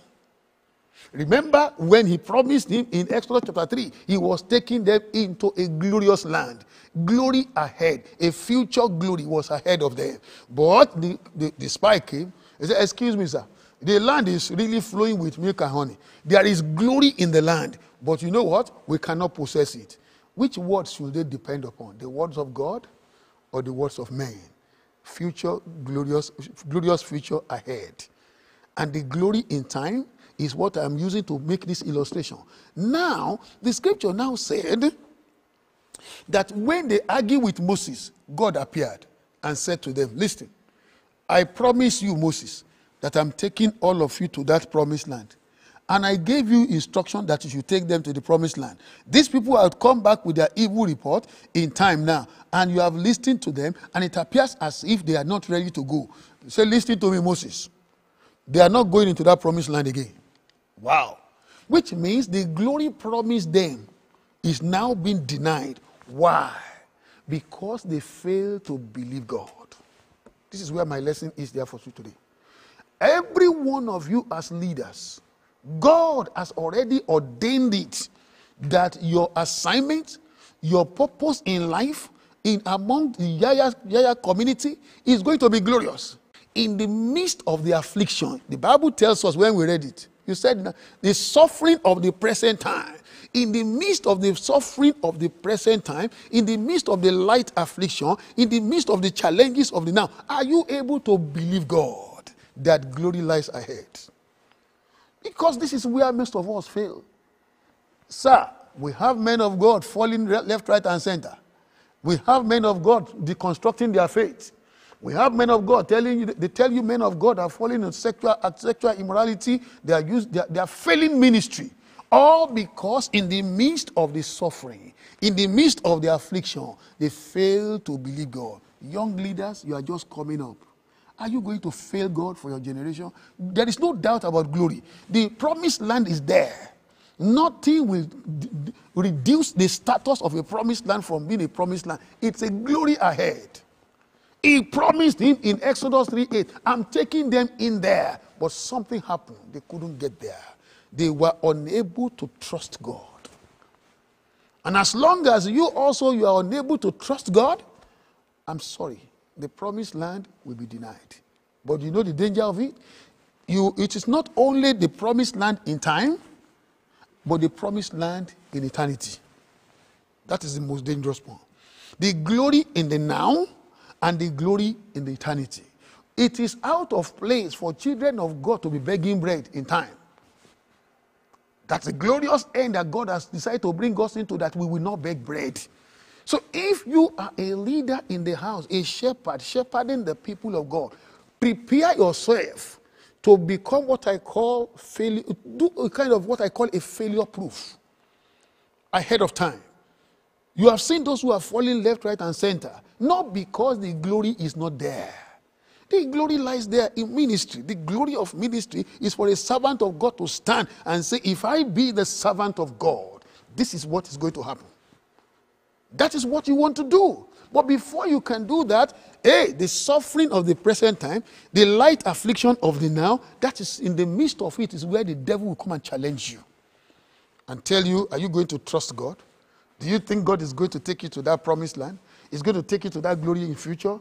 God has it in place. The Bible tells us in Numbers chapter 14:25. The scripture says, now the Amalekite and the Canaanite dwelt in the valley. Tomorrow, says the scripture, turn you and get you into the wilderness by the way of the Red Sea. Meaning what? You are not going to glory anymore. Why? Because you did not trust God. Brethren, as you are studying at the feet of Jesus Christ, glory in the future is as sure as yesterday. The glory in the future in time and in eternity is as sure as yesterday. But will you, out of unbelief, turn into the wilderness? And the scripture, let me read the scripture to you. Look at verse number 32 and verse 33 of that Numbers chapter 14. Very painful. Chapter number 14, 32 and 33. But as for you, your carcasses, they shall fall in this wilderness. And your children shall wander in the wilderness 40 years and bear your wodom until your carcasses be wasted in the wilderness, and I put in front of it of life.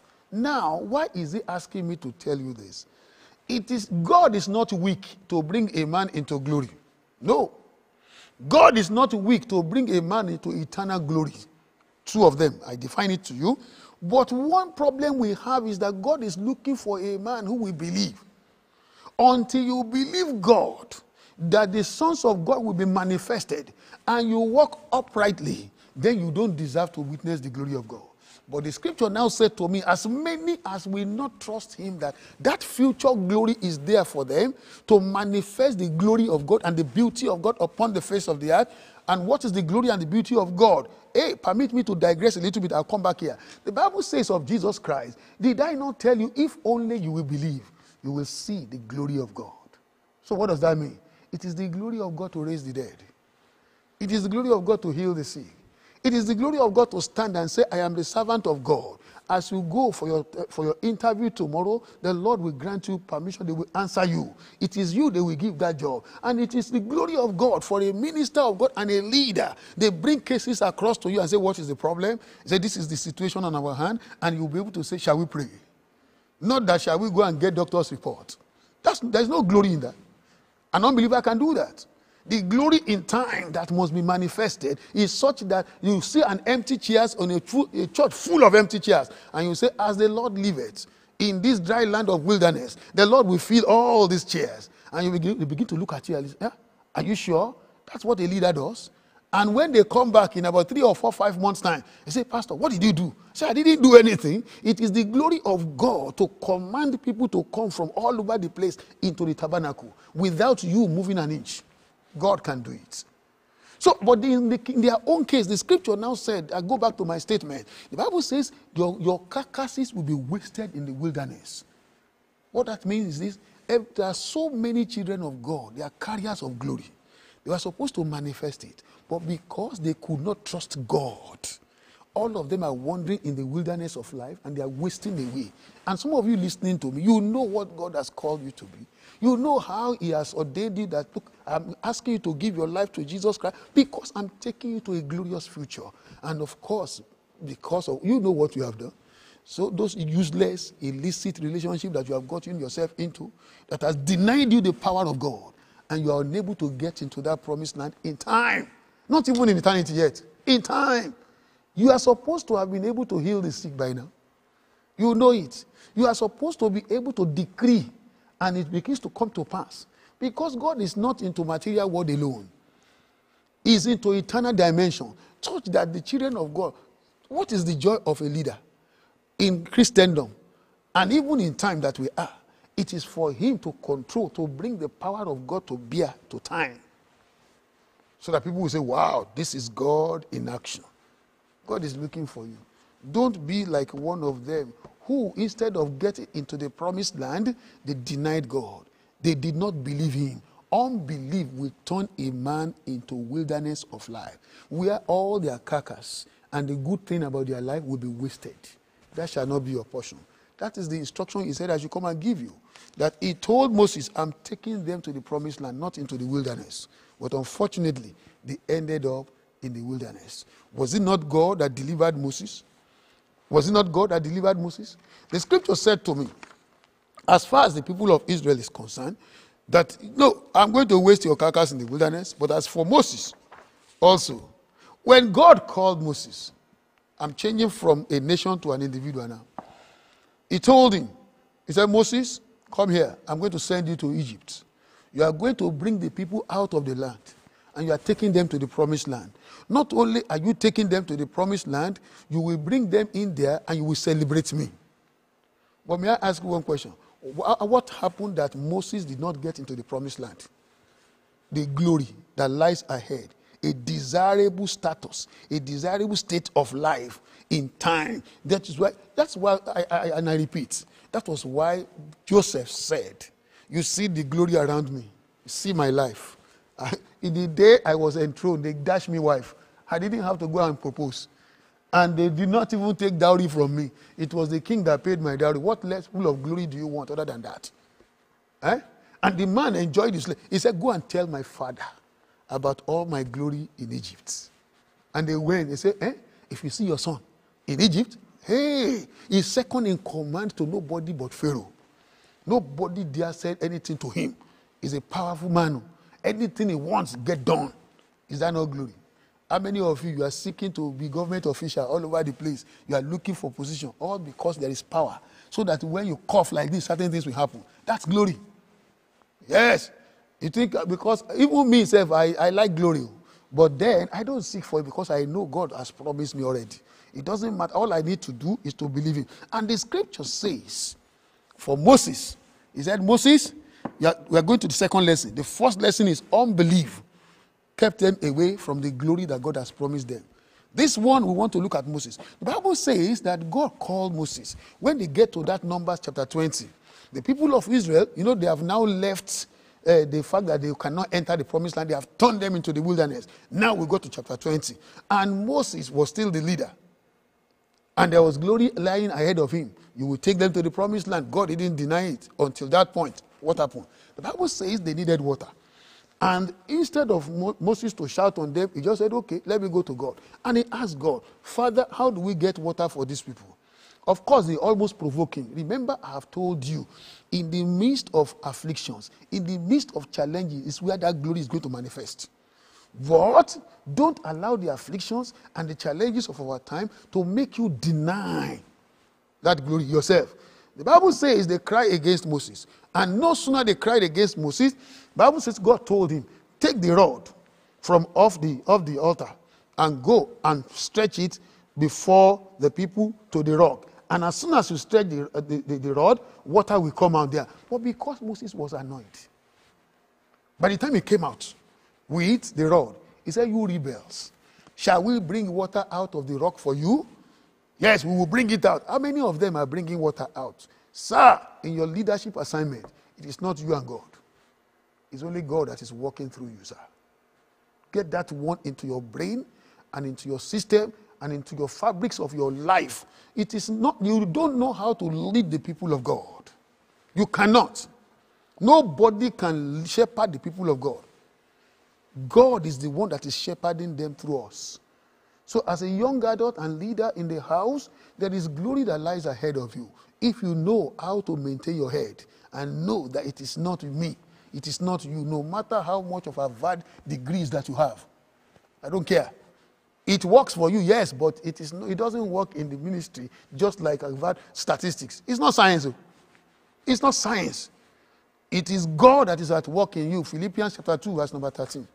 So you need to understand that. So the Bible now said he came out and he shouted on them, and instead of him to remember the instruction, the Bible says he just went there and struck the rock twice. The danger. Water came out, but he has missed it. I'm not going to teach you that one. Water will always come out. God will always be honored. But sir, the man that dishonored God will never witness glory. So number 2 that we are talking about, learn the secret of honoring God. Number 1 is to believe God. Then you will enter into that glory. Number 2 is to learn the secret of honoring God. Look at that Numbers. Numbers chapter number 20. Let me read verse number 8 to you. He said, take the rod. Let me quickly jump to verse number 11. And Moses lifted up his rod, and with his rod he smote the rock twice, and the water came out abundantly, and the congregation drank, and their beast also. But look at verse number 12. And the Lord called him and said, speak to Moses and Aaron, come here, come here. You did not believe me. Because you did not believe me, or you did not sanctify me. To sanctify means that follow his instruction and honor him. Look at the last statement there. In the eyes of the children of Israel, therefore you shall not bring this congregation into the land which I have given them. Which means you will not enter into that glory. Do you know what it means to be a president that secure independence for your nation? Your name will be in the history of that nation. But suddenly Baba said, you are not going there. Now, I reminded you a statement. The mother of Moses, I said it before, the mother of Moses said, this is a proper child that was brought upon the face of the earth for a purpose, to deliver the people of Israel and take them into the land of promise. May I ask you a question? Did he take them to the land of promise? No.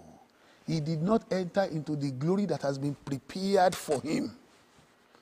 Do you know that when they were in the land of Egypt, Moses, he knew also that God has brought him upon the face of the earth for this particular purpose, so that he can deliver the people of Israel. No wonder. That was why in chapter 2, the Bible says he went out during the day. He saw an Egyptian and an Israelite, and an Israeli. He looked left and right, and he killed the Egyptian and buried the man. Because he knew that God has sent. He knew it. He was born for that purpose. Heaven has designed it that he is the one that will take them into glory. There was a glory that lies ahead. Maybe you don't understand what I'm talking about. It was a glory that God has preserved for Obama to be the first black president of America. Can you imagine the glory that was accorded him? Until tomorrow, his name is in the book. If forever they will pay him his salary until eternity comes. That's a glory that anybody wants to. Are you not struggling all over the place to look for your pension plan? And the man has just sat down now, enjoying his life, because he entered into that glory. So also Moses was created, was brought to earth to enter into glory in time and in eternity. And the glory in time, I think I will tell you with all due respect, he failed to enter into that glory.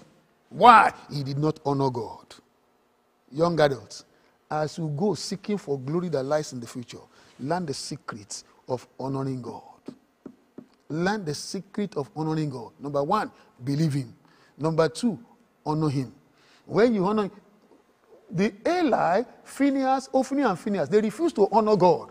He said, I have promised you that you are going to have a perpetual priesthood, but now I'm changing my mind. The glory that I placed in your family, I am withdrawing it. You see God? So you need to understand the way to walk with God. You don't walk with God with data and systems and science and begin to analyze and say, God understand. No, he doesn't. You must do it according to his counsel, so that the glory that lies in future. Do you know that the scripture said to me that Moses was denied, and Moses went back to God and he cried and said, Father, I'm sorry. Please forgive me. Don't allow me, don't deny me this glory of bringing them into the promised land that you have already ordained that I should come and do. That is the reason why I was born, Lord. Let me take them there. That's what you told me on Mount Sinai, that, oh, you are going to take them out of Egypt and you come and worship me here. And now, Lord, you are denying me. Say, no, it's not me. It is you that fails to honor me. And those that fail to honor me, I will treat them, I will lightly esteem them. And he cried to God again, and God made a terrible statement. God will not make that statement to you. He said, Moses, don't ask me that matter anymore. The glory denied. Do you know that eternal glory was going to be denied Moses? How do I know? The Bible says the devil showed up to contend for the body of Moses and said, this man disobeyed you now. What are you telling me? He's not coming to eternity. And God has to step in so that the man will not fail in glory in time and the glory that lies in eternity. I don't know what messages you have heard today, but I'm telling you, brethren, if you can believe God and if you can honor God, glory that lies in future will become inevitable. It is yours for take. Now, I know my time is fast spent. Let me quickly show you a scripture before I go into the next one I want to show you. Because when it comes to the matter of obedience, it's very, very key.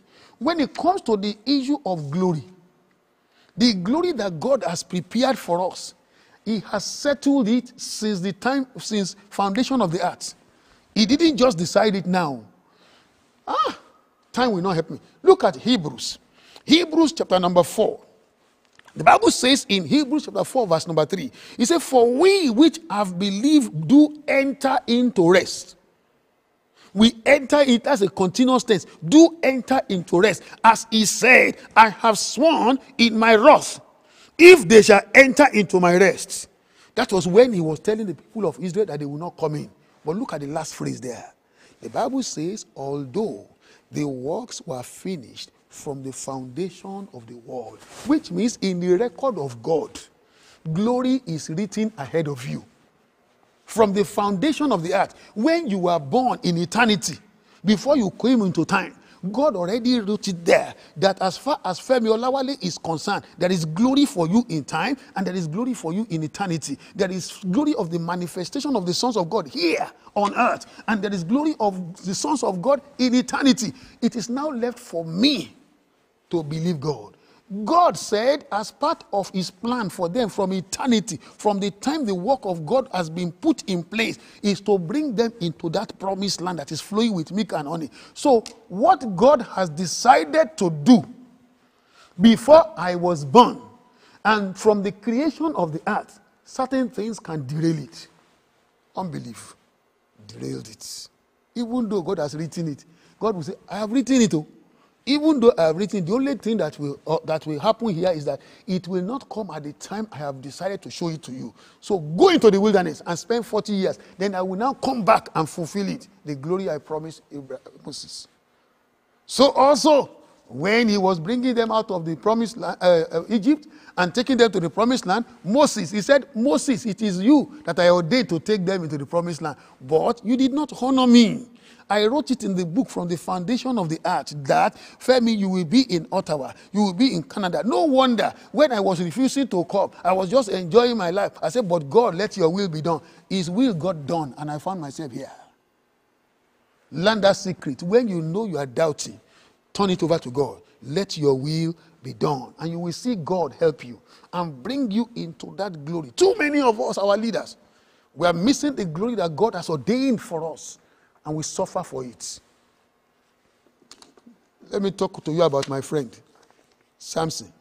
Samson was a man that God has already placed so much authority upon his life, power and resolution, to be able to go to possess the land of his enemy. And the scripture says that this man, everywhere he went, he was winning the battle of life. What a glorious one. You know what? The Philistines saw him. They said, wow, this man that looks like Pastor Lawale, where is the source of his strength? How can this man, tiny man like this, be dealing with every one of us? And they seek to look for him. And in seeking for him, the Bible says that they went and hired an harlot. But you know why we got to that point? Every time a child of God, a leader to be in the house, when you fail to keep your token of consecration, the token of your consecration, I tell you one thing, you will miss the glory. The Bible says God instructed the mother. Say you must not touch any alcohol. You must not take anything that is of the fruit of the vine that is fermented. Don't touch it. And as far as this boy is concerned, you must not touch the hair of his head. Don't touch it. Make sure that the guy grew a Nazarite and let him grow a dreadlock. That is what I want, and my power will rest upon him. And the mother took every caution necessary. Even the father said, let the angel come again so that he can tell us what we should do. Young leaders, listen to what I want to tell you. You cannot say you want to serve God at your own time and you expect glory to come. It will not come. God is not a respecter of any person. If I, Oluwafemi Olawale, refuse to honor God with the token of my Nazarites, my father will reject me. God is not, there is no general overseer. There is no bishop. There is no primate or whatever. Call them anything. As far as God is concerned, if you don't follow the token of your Nazarites, he will deny you. He said, that glory, forget it. Mr. Samson, they told him, before we gave birth to you, this is what God told us, that glory lies ahead of you, both in time and in eternity. And if you will take care of the tokens and of your covenants, then that glory is guaranteed. Every one of you under the sound of my voice, God has called you to be a Nazarite, a born-again child of God. There are certain things you must never touch. There are certain things you must, there is no level of anointing you carry in ministry that will say, that will allow you to touch them. You cannot. Because if you touch them, may I tell you what, bye-bye to glory. There is no glory for you in future, here, in time, nor in eternity. Now, the Bible now says to us, a Nazarite must not touch a dead body. The scripture says to us in that Judges chapter 14, the man went about, he killed a lion, and he left the lion, and he, of course, don't let me tell you another story about him. Then he now found a wife in the strange land, and they said they want to go and marry that woman. And when they were going to marry the woman, the Bible says Samson turned aside to see the dead carcass of the lion. And when he got there, he didn't care. He must not touch a dead body, you know, a Nazarite. And the Bible said there was a honey wasp, or whatever, inside the place. And he just touched it, and first of all put it in his mouth. And he now took some of it and gave it to his mother and his father. And the scripture made a reference. He said he did not tell them where he got it from. Because he knows too well that if he had told them that I brought it from a dead body, they say, yea, my son, a Nazarite. You touched what? A dead body?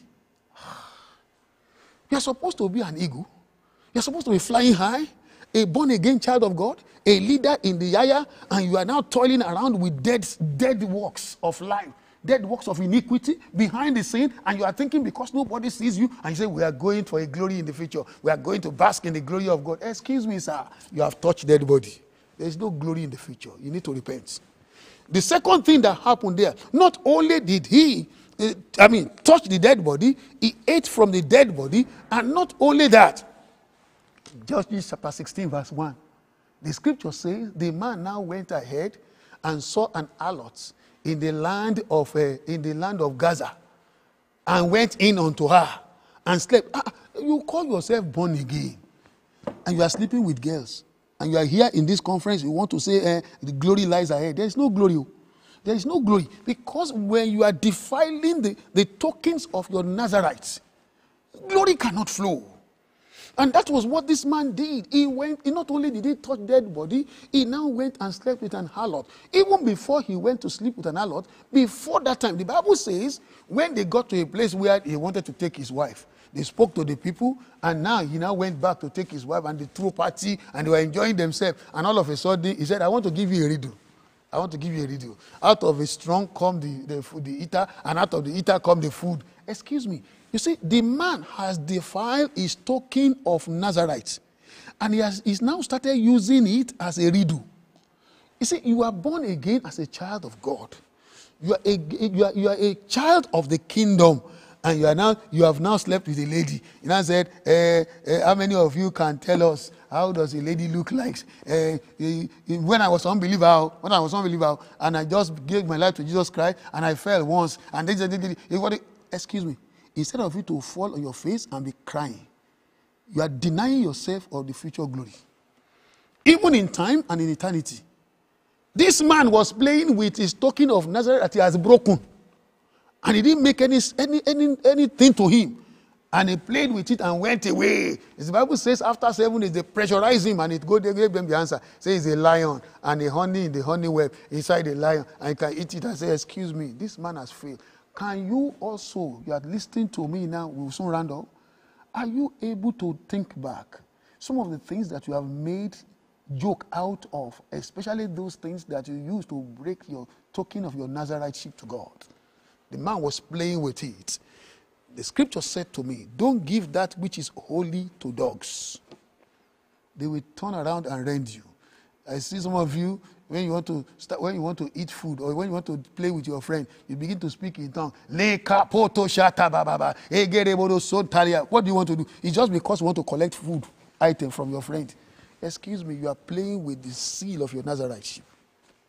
When it is time for glory to show up, when it is time for you to cast out demons, the demons will say, you think I'm a rice that you are playing with tongues over?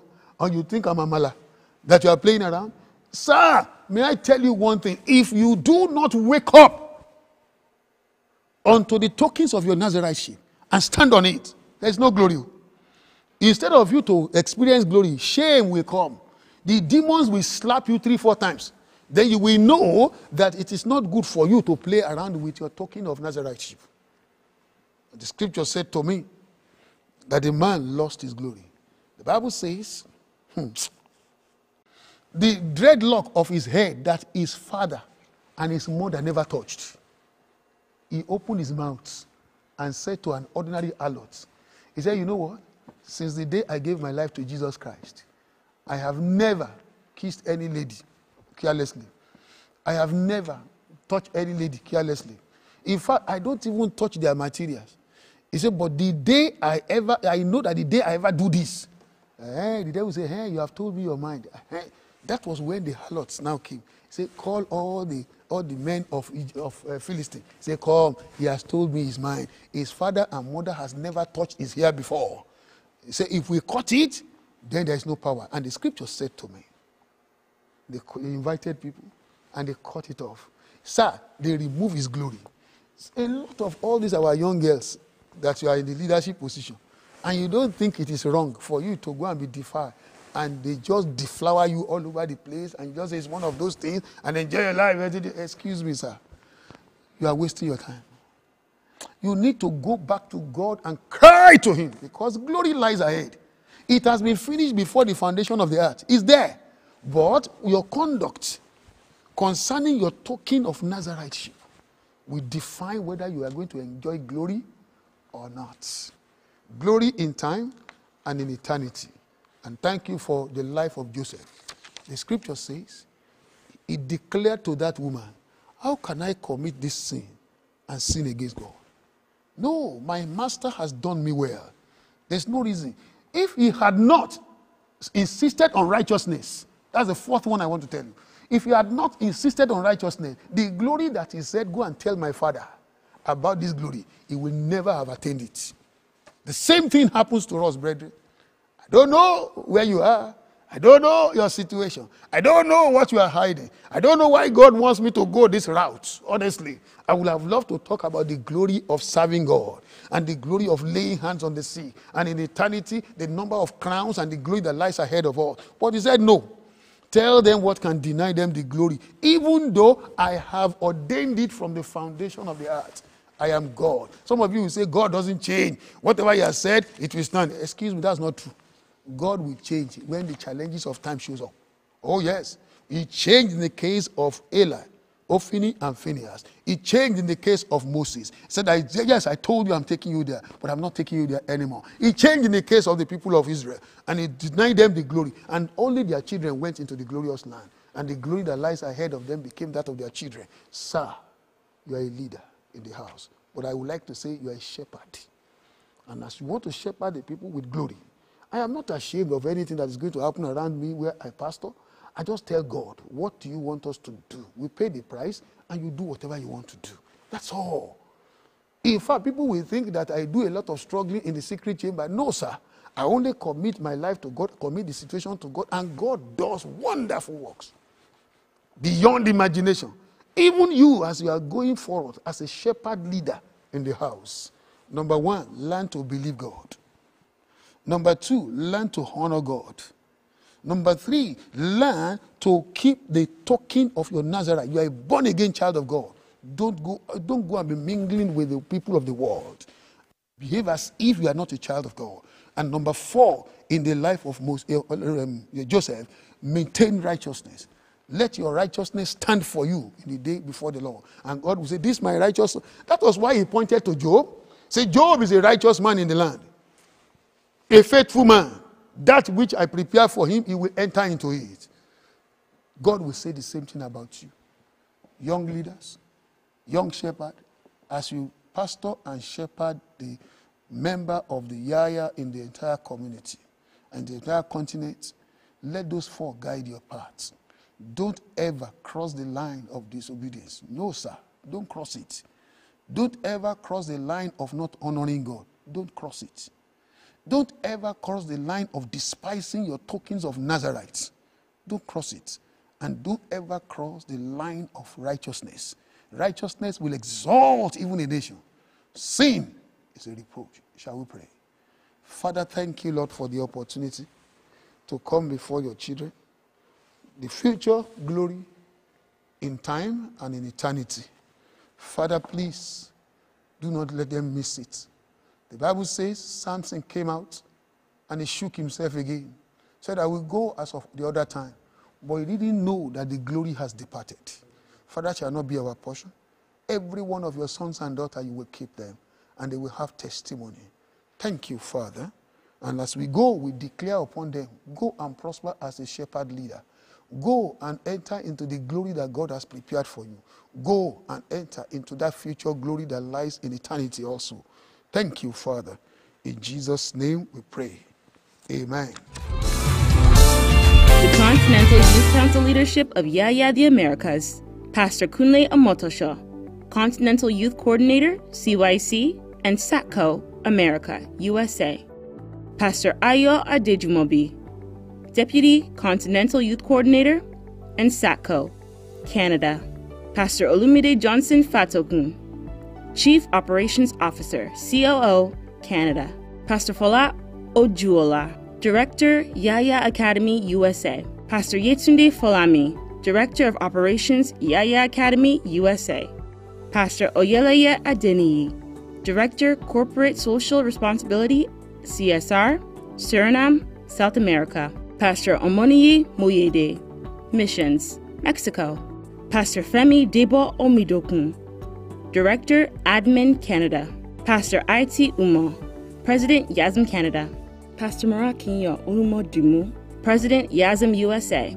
Pastor Emmanuel Adewale, Director, Campus Fellowship and Vice President, YASM USA. Paul Awede, Deputy Director, Multimedia, Canada. Pastor Odeleye Ajayi, YASM Pastor Caribbean. Pastor Olumide Omotayo, Director, Events and Programs, USA. Shola Oluwashino, Secretariat, USA. Peter Hastrup, Director, Sport and Special Duties, Canada. Tola Ajayi, Director, Prayer, Canada. Olubukola Akindeinde, Director, Accounts, USA. Timi Oluwatosin, Director, Accounts, Canada.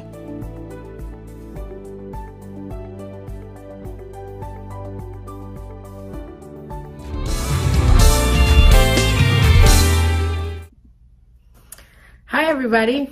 God bless you. This is Tommy Favored.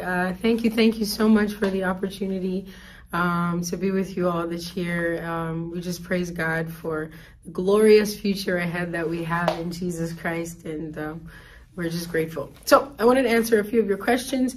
The first one says, when did I know that what I'm doing is what I'm supposed to be doing?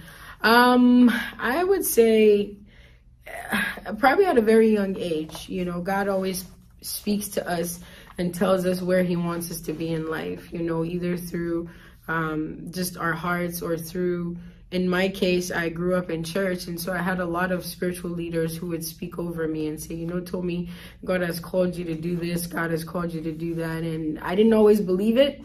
I didn't always know how it would happen, but I think I just kind of knew. One thing for me is my worship. I knew every time I would just stop and sing, it felt like I was singing to an audience of one. It always made me feel like God was in the room when I would sing. And so I knew there was something special about my worship and something special about every time I was in a chaotic mindset or I was stressed or frustrated about something. I just knew if I got into the presence of God, every time I would open up my voice to sing to him, his presence, his peace would fill my life. And I always want to be in that place.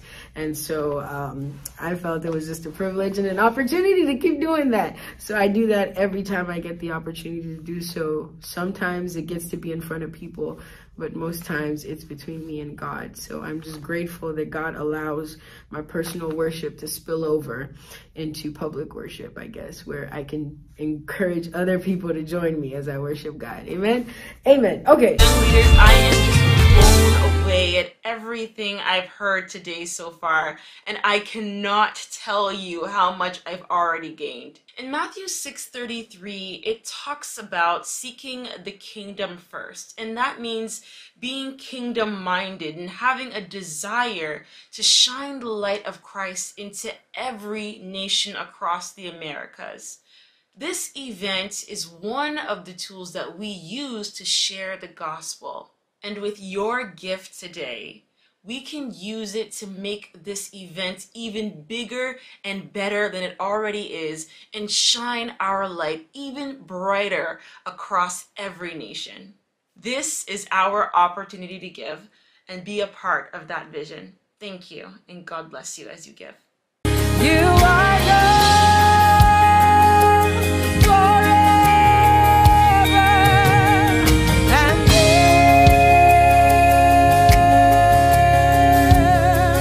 no one else but you. Oh,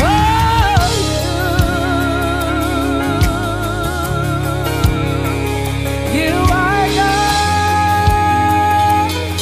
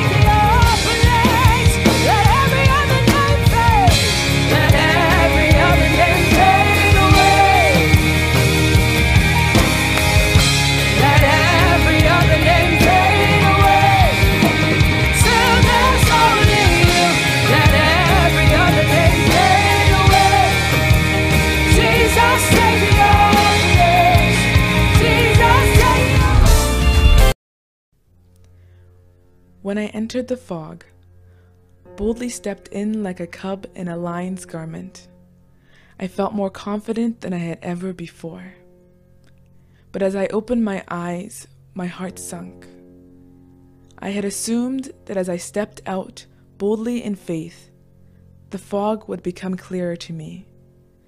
I would begin to understand, unravel the mysterious cloud which I spent ages debating to even enter. I assumed that after the first step, or at least the next, I would be there. The paradise beyond. I would receive the prize for my bravery. I thought the scariest part of the entire process was entering the fog. No, the scariest part is the fog. The one that remains for as long as God allows it. So now I'm standing here, unable to see in front of me, unable to look behind me, unable to see beyond the thickness of the cloud around me. And I must stand here, in faith, without sight, without knowledge, without anything but Him. Stepping into the fog was never the real test. It was simply my agreement to take the exam in the first place. And as I stand here, panicked and overwhelmed with anxiety, my spirit tells me, this is where we build your faith. This is where we determine what you are made of. This is where you become.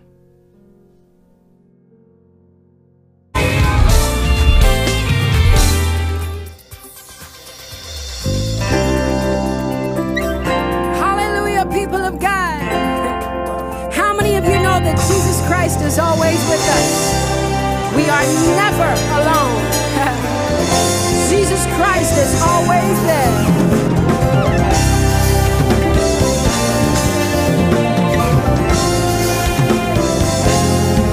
So many times I wondered if you were alive. I pondered if you were real.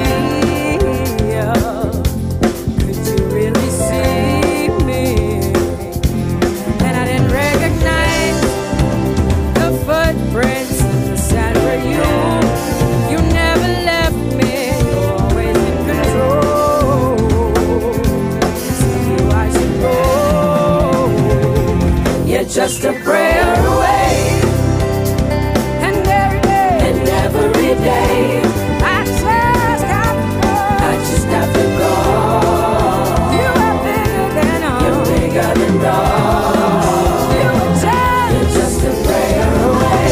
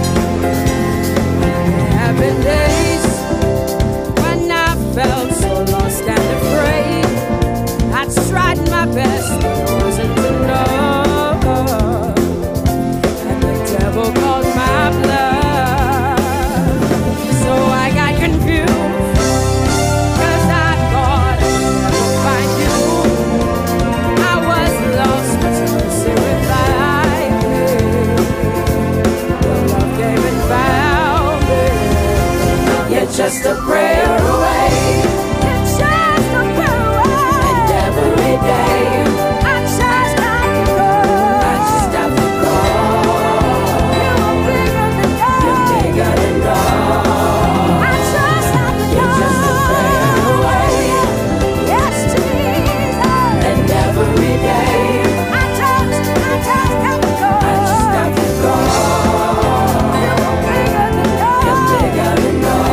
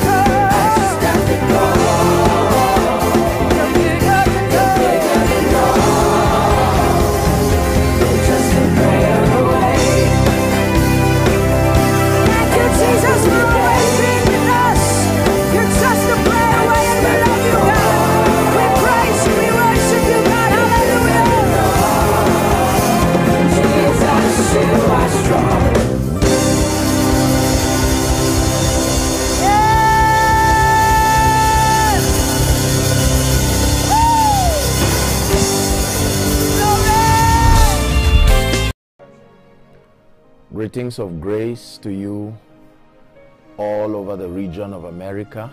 Thank you so much for the privilege of bringing you the word of the Lord, even at this leadership conference. I am honored every time I have the privilege to serve Jesus in any capacity. And I want to say a big thank you to all the organizers. Thank you so much, the entire pastorate around Redeem, and all who have made this a possibility. I pray that within the moments that I have to share to bring God's word to you, that it will truly bless you, it will transform everyone who hears, and the truth of God's word are unbending. They will always walk if and when understood and applied with faith. And so I'd like us to pray together wherever you are connecting, those in the auditorium there, and then those who are connecting across the globe. Let's pray and ask the Lord to speak to us. Father, thank you for the privilege to serve you. Thank you for the honor that you have given to bring your word to your people. I pray and ask in the name of Jesus Christ that the sessions that we have together would be most profitable. Bless your people, challenge your people, inspire your people even by the power of the Holy Spirit, and that on account of this teaching we will go from glory to glory and grace to grace. And we vow that forever Jesus will be praised and exalted, for in Jesus' name I pray. Amen and amen. Please turn your Bible with me. I'm teaching along the theme of the conference. Turn your Bible to Jeremiah chapter 29. Jeremiah 29 and verse 11. I'm teaching very briefly on the demands for a glorious future. Again, the demands for a glorious future. That was the theme I was given. And we want to explore what it takes. It is very clear from scripture, before we begin our reading, it's very clear from scripture that everyone is destined for a glorious future in Christ. However, unfortunately, not everyone would be able to walk in the reality of that glorious future for various reasons, as we'll be seeing. But it is a fact that God intends for every believer in Christ to walk in the fullness of his or her glorious destiny in Christ. Let me read Jeremiah 29 and verse 11.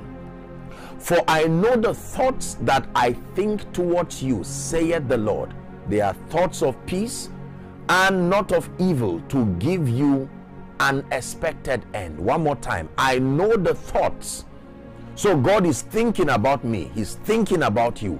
And he says these are thoughts that ultimately culminate to your peace and not of evil, to give you an expected end. It is very clear from scripture that God is thinking about me, he's thinking about you, and that he intends for us to have and experience a glorious future. The word destiny is a short form of the word destination. It means where you are going, where you have been mandated to go in Christ, as far as your purpose and assignment is concerned. Right? So when we talk about destiny, we mean your preordained pathway, the pathway that you should take as written in the script of your destiny. In fact, he said, lo, I come in the volume of the book as it is written of me. As it is written of me. When you read Luke chapter 4 from verse 15, the Bible says Jesus entered their temple and he taught in their synagogue. The Bible says he was being glorified of all. And then verse 16 says he came to Nazareth, where he had been brought. I'm reading Luke 4 and now verse 16, where he had been brought up, and as his custom was, he went into the synagogue on the Sabbath day and stood up for to read. 17, and there was delivered unto him the book of the prophet Isaiah. The Bible says when he had opened the book, he found the place where it was written The Spirit of the Lord is upon me, he said, because he hath anointed me to preach the gospel to the poor. He hath sent me to heal the brokenhearted, to preach deliverance to the captives, and recovering of sight to the blind, to set at liberty them that are bruised. 19. To preach the acceptable year of the Lord. 20. Very instructive verse. The Bible says he closed the book and he gave it again to the minister and sat down, and the eyes of all of them were fastened upon him. And he began to tell them that this is now the fulfillment. 21. Now he began to say to them, this day is this scripture fulfilled in your ears. In other words, I have found where it's been written concerning my destiny. May you find where it has been written concerning you in the name of Jesus Christ. Now, midwifing every prophecy. Listen carefully now. Listen carefully. Every glorious destiny in Christ comes as a prophetic script. Listen. That means everything you are to become and everything you are to do, as far as your contribution towards kingdom come is concerned, it always comes as prophecy. This book, this prophetic book you call the Bible, is a compendium of not only the character of Christ, it contains the prophetic blueprint of everyone's destiny in Christ. This book that we call the book of the law, you call it the Bible, you call it scripture, hidden within this book is the prophetic roadmap and the prophetic blueprint of everyone's glorious destiny in Christ. It is your assignment to, number one, find by the help of the Spirit where it has been written concerning you. But then more importantly, when you find that it has been written concerning you, you must understand the pathway and the principles that connect prophecy and manifestation. Midwifing every prophetic speaking about your destiny and its actualization are a set of kingdom principles I want to teach you. Most believers know what God has called them to do. Most believers intend and desire to maximize and fulfill their destinies in Christ, but very few understand the price and the principles it would take to move from prophecy to manifestation. One more time, from prophecy to manifestation. I want to walk you through about 6 biblical principles that can help you transit from the prophetic speakings about your destiny to its actualization. And I want you to listen very carefully. Take notes if you can. Take notes. You should take notes so that you hide this in your heart and you walk in keeping with these truths. I give you a guarantee in the name of the Lord Jesus Christ that if you pay attention to these principles, they will shift you from the realm of just having a prophetic awareness of your place in life and destiny to its manifestation. May the Lord help us in the name of Jesus Christ. Number one, the first principle that comes as a demand for a glorious future is the power of vision. The power of vision. The power of vision. Proverbs chapter 29 and verse 18. Very popular scripture. The power of vision. The Bible says, where there is no vision, the people perish. Where there is no vision. What is vision? A prophetic picture of where you are going. What is vision? The ability to see things as they should be, not as they are. Vision is very powerful. Vision is very important. It sets your life on course. There are many believers who love Jesus sincerely, but they are not able to take strategic steps towards destiny actualization, principally because they lack vision. They pray, they go to church, they are sincere, they are well intentioned, but they lack vision. Vision is very powerful. In Jeremiah chapter 1, when you read from verse 11, Jeremiah chapter 1, this was a discourse between the young boy Jeremiah and the God of heaven, who was announcing to him his call and preordination. Moreover, verse 11 now, the word of the Lord came unto me, saying, Jeremiah, what seest thou? What do you see? And he said, I see the rod of an almond tree. Verse 12. He said unto him, thou hast well seen. In other words, you have seen correctly. Amplified will say, it says, I will hasten my word. The word and the vision you have seen, I will give it the strength for performance. Vision is very powerful. Among the many things that vision achieves in the life of the believer, the visionary, is number one, vision gives you a legitimate ground to say no to many things. If you are not a man or a woman of vision, it is going to be very difficult for you to say no to many things. And you don't have to say no to only sinful and wrong things. There are many good things that should not be part of the blueprint of your destiny. They may be good, but they may not be profitable for you. You see, so vision gives you the legitimate ground to say no. Primarily no to sin, primarily no to anything that is antichrist, but much more than that, no to things that may be good but maybe not profitable for the path destined and preordained for you. There are many good things in life that are not necessary as far as the prophetic description of your destiny is concerned. Vision gives you that legitimate ground. Number two, vision gives you focus. Vision gives you focus. A visionary person is also a very focused person. You coordinate your energy, you coordinate your resources, spiritual resources, material resources, intellectual resources towards a common goal, towards a predefined something very specific. You stop shadow boxing and running around trying to do everything. Vision gives you focus. Let me tell you this.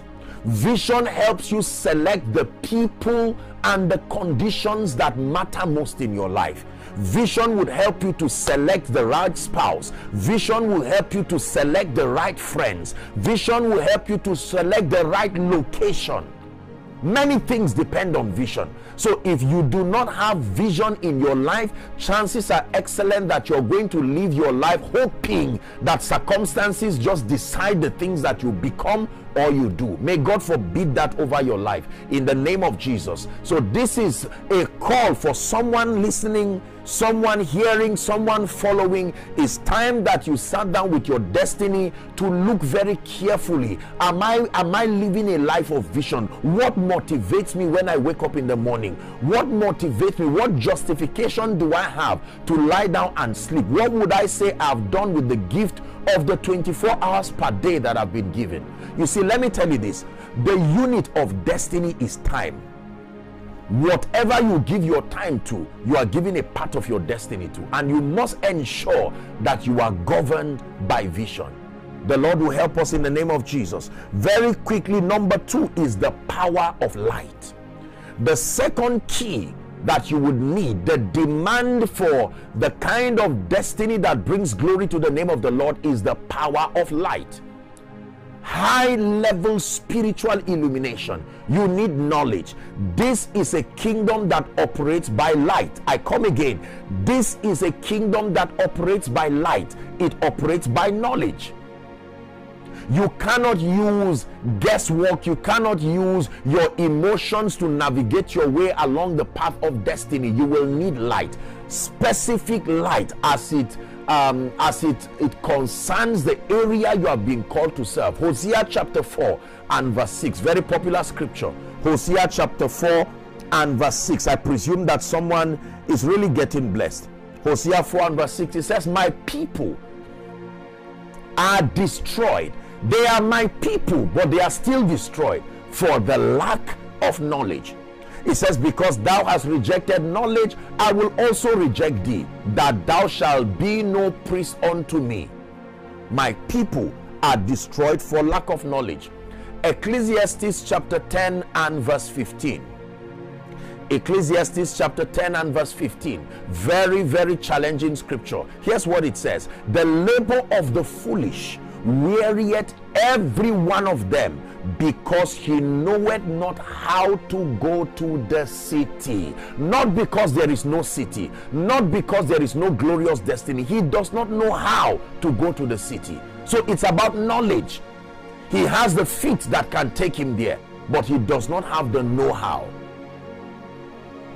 Knowledge is very important in this kingdom. Knowledge is very important in this kingdom. How do you get knowledge? By the truth. It will cost you.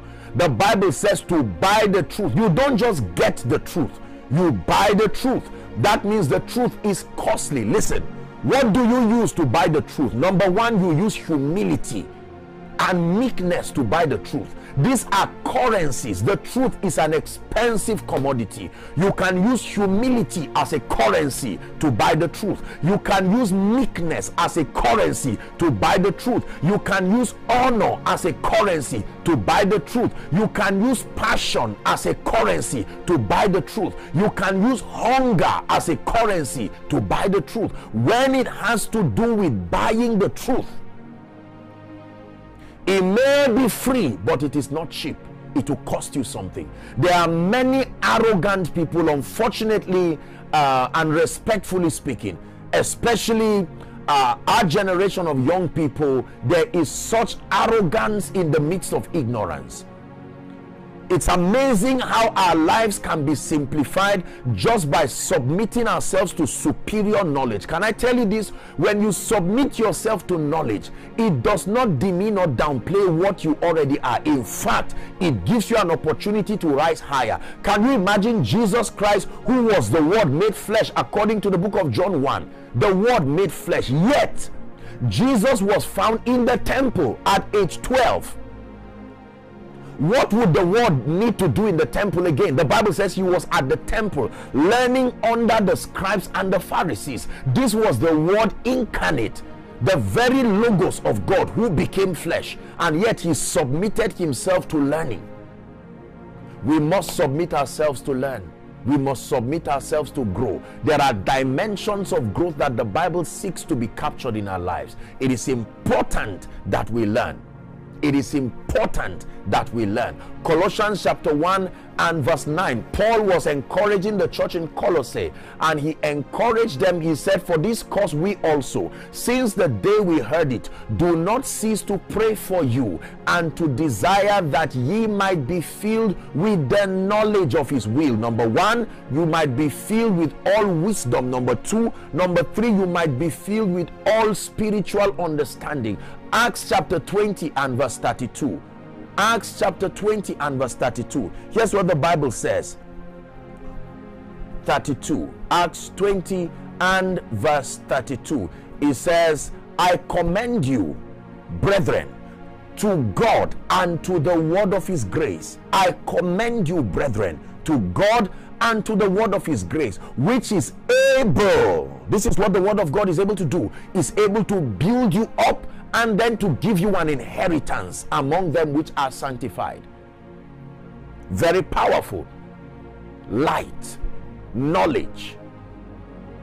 When I started out in life and ministry, I realized that I had so much ignorance in my life, and I made up my mind as a covenant with my own destiny that I will contend for light, high level spiritual illumination. I have never stopped being a student of knowledge. It will be my default state for the rest of my life. I thank God for that which he has helped me to know and to help me to see, but it will have to be from glory to glory. Hallelujah. The more I know you, the more I want to know you, Jesus, more of you. Very powerful song.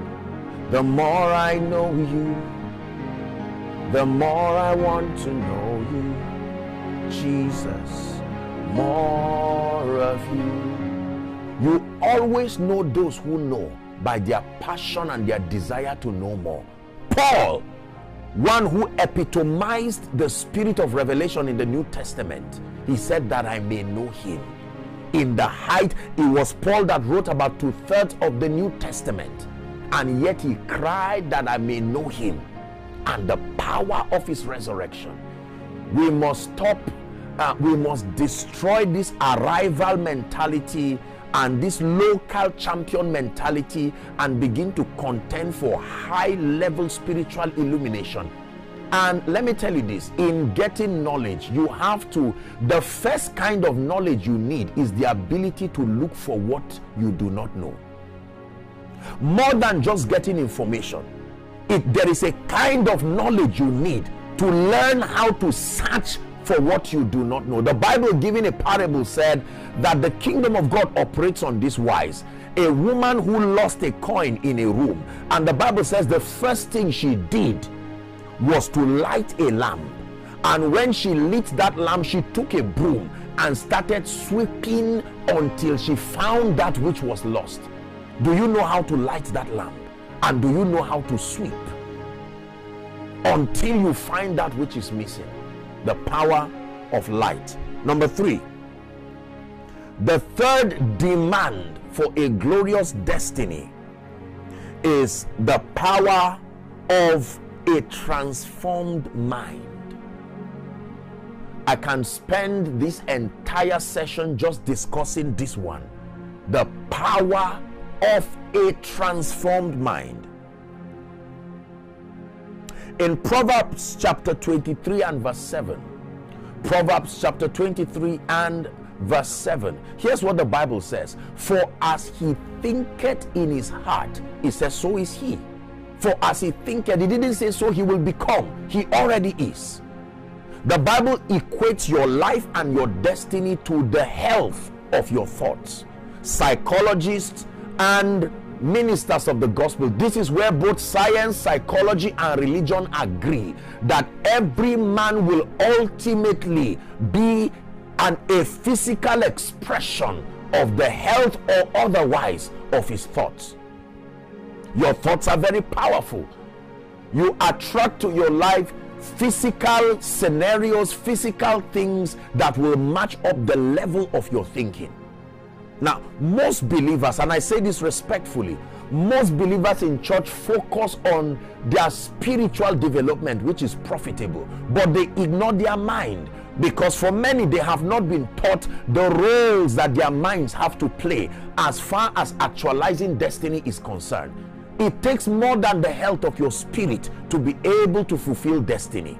For as he thinketh in his mind or heart, so is he.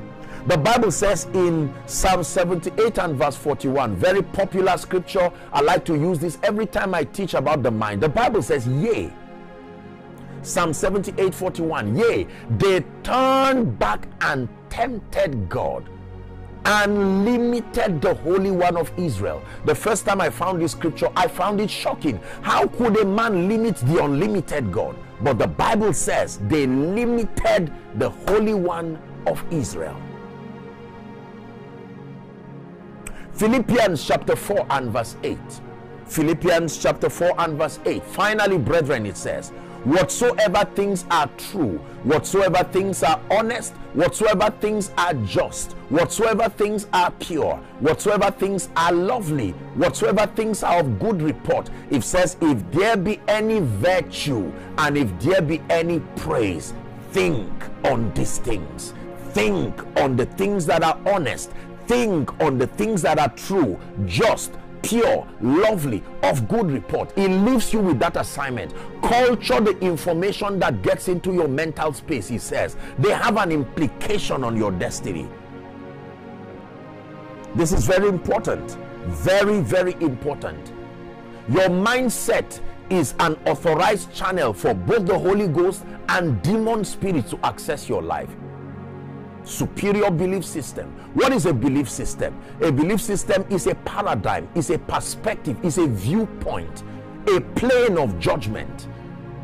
For many of us, we have shipped in several belief systems from culture, from our pasts, from our failures, from our levels of exposure, from our associations, and all of these thought lines that we have carried, we have brought them to our minds. And for some of us, in spite of the fact that we love the Lord sincerely, we have allowed these stumbling blocks of limiting beliefs. beliefs that make you believe that you cannot excel, either because of gender or because of age, belief systems that make you believe that you have to be corrupt and to manipulate your way wrongly to be successful, belief systems that encourage laziness and entitlement mentality, belief systems that make people feel that when you fail once, it means you are a failure. All of these are belief systems that you have to conquer. When Satan came to Jesus to test him, he said, "It is written." In other words, my mind has been framed by this. The Bible says, "Let this mind be in you." Philippians chapter 2 and verse 5. The word "let" means permit this mind to be in you. Jesus had a mindset that made him excel. He didn't just excel because he was the Son of God. Listen carefully. There was a mindset, and he says, "Let this mind," or let this belief system be in you, which was also in Christ Jesus. May I request, where you are, that you just speak in 1 minute over your mind and decree and declare that in the name of Jesus Christ, I contend for a transformed mind. A transformed mind is not an impartation. You buy the truth and you change your belief system by bringing in new, superior, word compliant information into your mental space.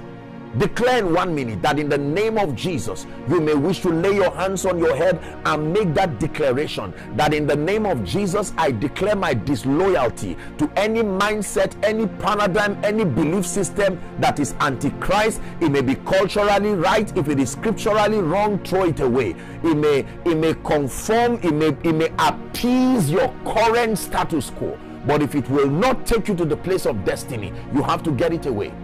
Let me show you a scripture. Ephesians chapter 3 and verse 20. Very powerful scripture. Now unto him, 3:20 Ephesians, it says, now unto him that is able to do exceeding abundantly above all that we ask or think. Now look at me very carefully. Here's what the Bible says, that God can do what we ask for, and God can do what we think. If I tell you sit down at my left or sit down at my right, what I'm trying to suggest is that whether you sit at the left or right, whichever, one does not seem to have an advantage over the other. If I say sit at my left or my right, it means you can derive equal advantage or similar advantage regardless where you sit. Now the Bible says God is able to do above all that we ask or think. You may have heard it say, you have heard me say it in my teachings, that your asking and your thinking are both prayer warriors. There are two ways to pray. One is by verbalizing, the other is by thinking. That your mind is also a prayer warrior. It is not just what you ask by verbalizing alone that is answered. It says God can do what you ask or think. So your asking can say, God, open a great door for me. God, bring destiny helpers. While your thinking says, God, forget about that prayer. I'm comfortable with a small life. The Bible says it is within the power of God to answer both prayers.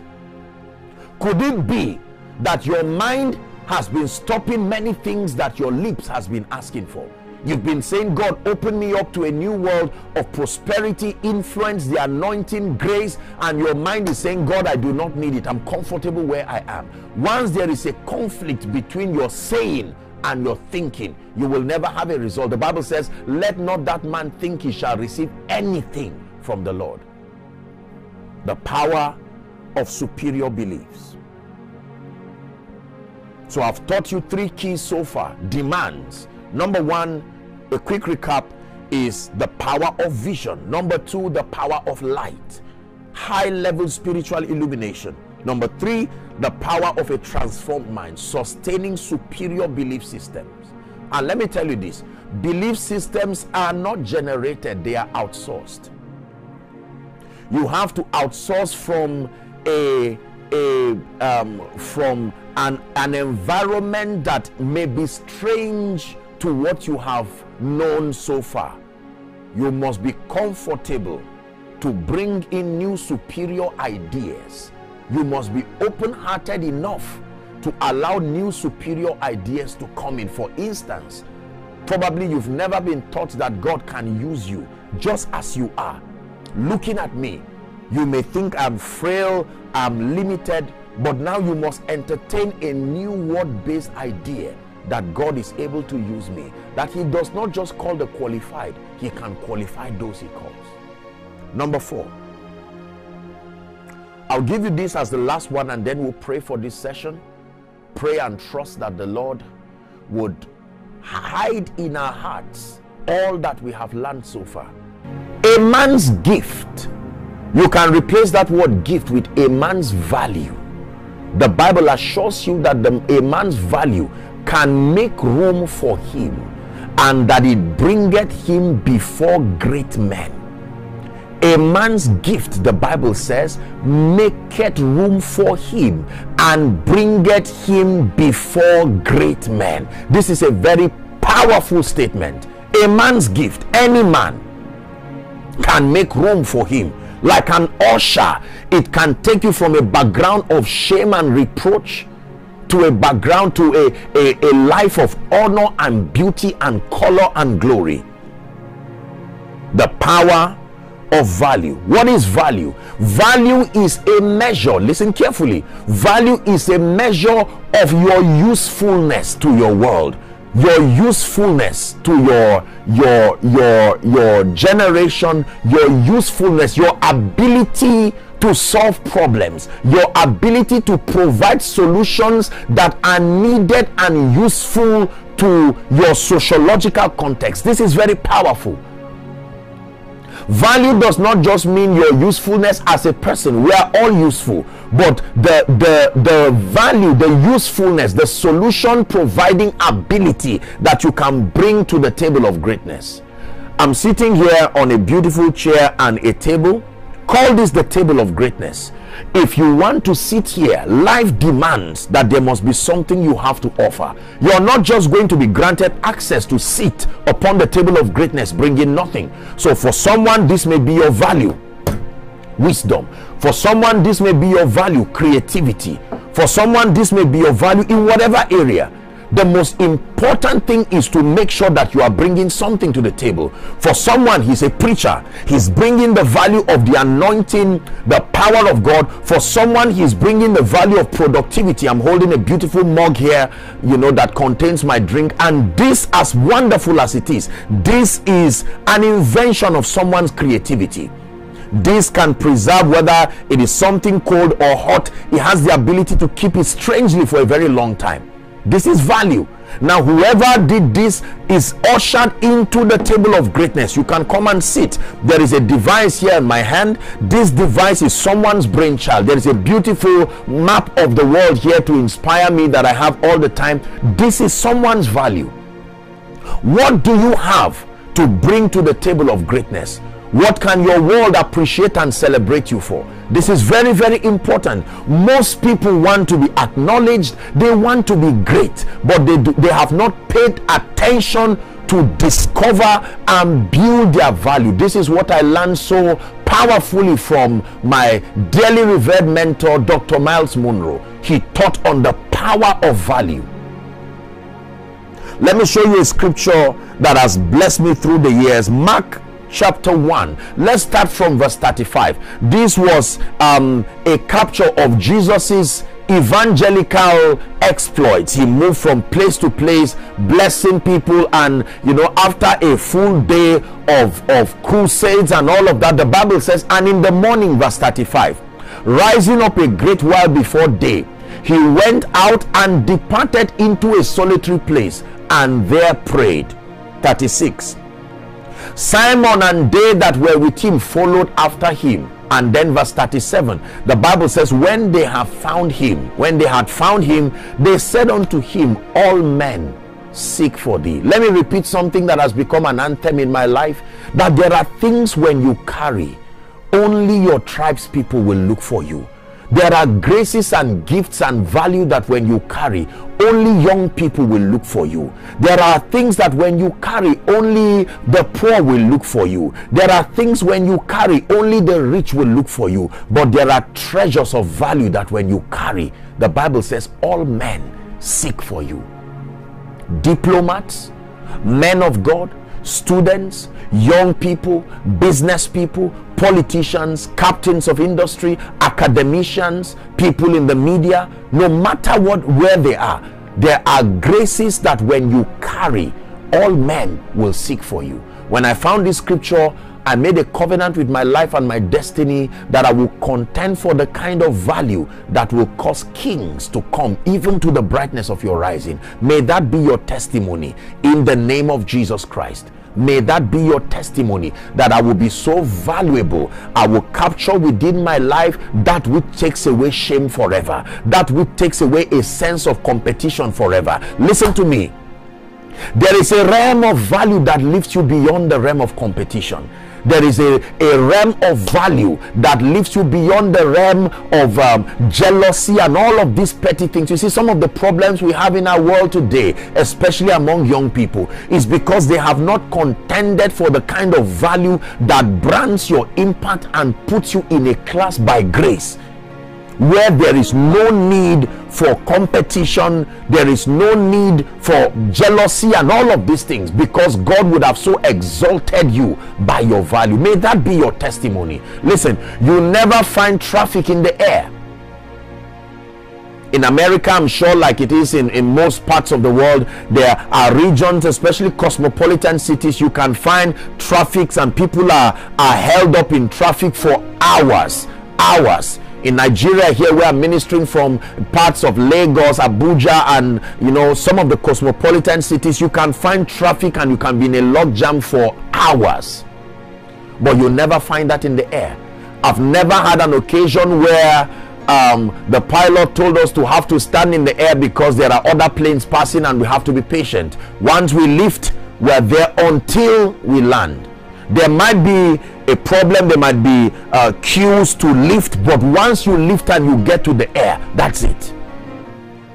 So become a high flyer by becoming extremely valuable to your world, valuable to your church, valuable even there in the United States of America or whatever part of the world you're watching from. The beautiful thing about value is that value was designed to be appreciated and rewarded anywhere you are in the world.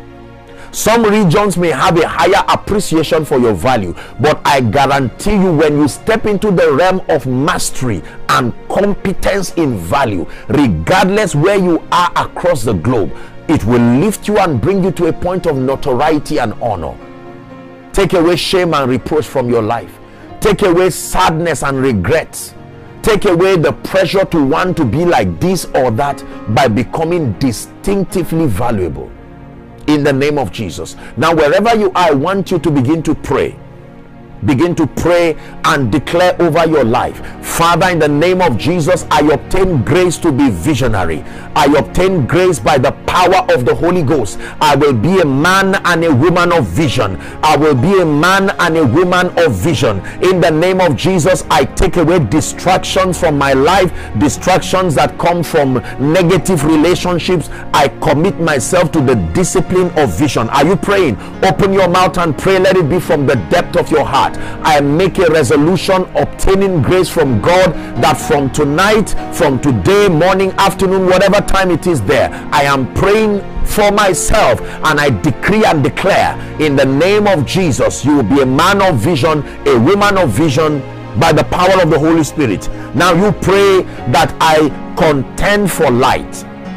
I buy books. Some of you may need to leave after this broadcast and go to your library, go and get books, go on YouTube, download valuable messages that speak to the areas of need or concern, and camp with the truth.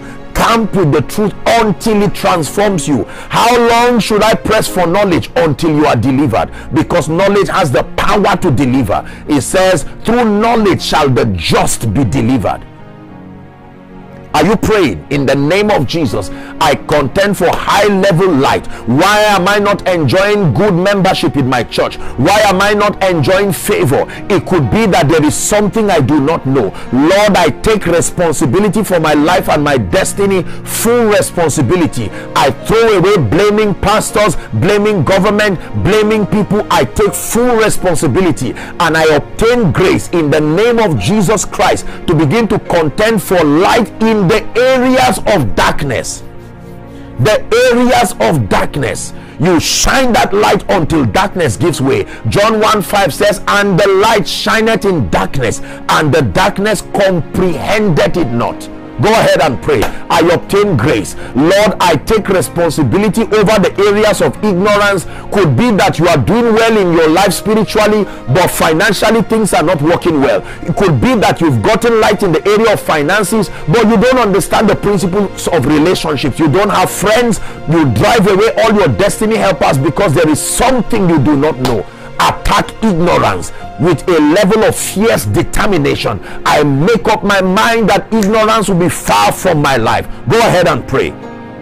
Now pray for superior beliefs. Lord, I decree and declare again through the power of light and quality materials, I buy the truth with humility. I buy the truth with meekness. I throw away pride. What I do not know, I stop arguing about. I will go to find out the truth from those that sell. He said, go to them that sell and buy.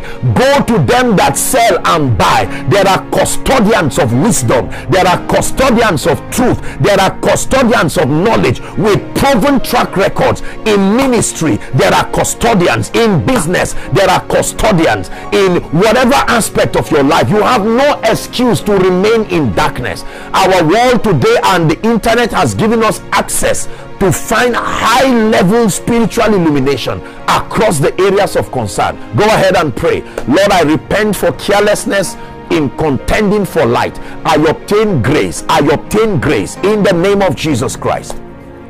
Now listen very carefully. Before I continue on the sessions, I just sense in my heart that it is time for someone to come to Jesus. You might be saying, Apostle, I've been so blessed and inspired just hearing you, but my own challenge is that I've not even started the journey. I have not come to Jesus, who the Bible says is the way, the truth, and the life. Remember, the Bible says the labor of the fool wearieth every one of them, because he does not know the way. The way is not just a path. The way is a person, and that person is Jesus, the Son of the living God. Jesus came as God's gift to us from heaven, and he came and paid the price for your sin, defeated hell, Satan, sin, the grave, resurrected triumphantly, and now has given you an opportunity to be reconciled back to the Father. You may be following from your home, following from your room, sitting on your sofa, just listening to this preacher from Africa, and the Holy Spirit is speaking to you. Now is the time to win that war. Now is the time to hand over everything to Jesus. I'm yours, I'm yours, I'm yours forever. I'm yours, I'm yours, I'm yours. My life is yours, it's yours, it's yours forever. It's yours, it's yours, it's yours. Very powerful song. Whatever you ask of me, I surrender. That should be your prayer. Whatever you ask of me, I surrender. Now I want to lead you to Jesus Christ. Hear me. I'm holding on my hands this Bible. This contains the truth of God's word, and revealed in this Bible is the love of the Father expressed in and through the substitutionary sacrifice of Jesus Christ. John chapter 3 and verse 16 says, for God so loved the world. Listen carefully.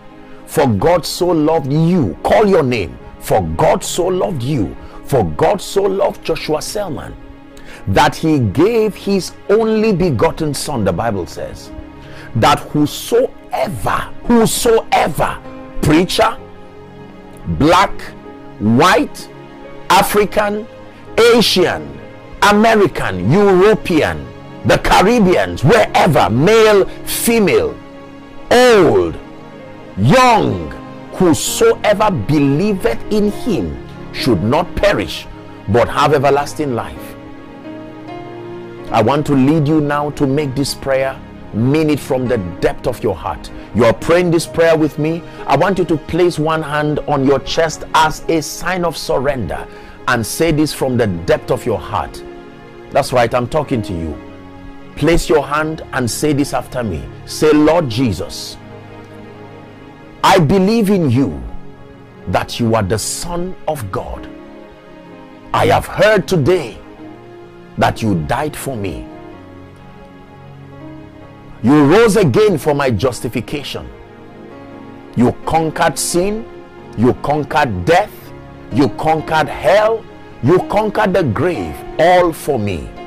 Right now, I make Jesus Lord of my life, Savior of my soul, and King of my destiny. I obtain forgiveness for sins, and I decree and declare that from now until the rest of my days, I am a recipient of the life of God. I am a child of God.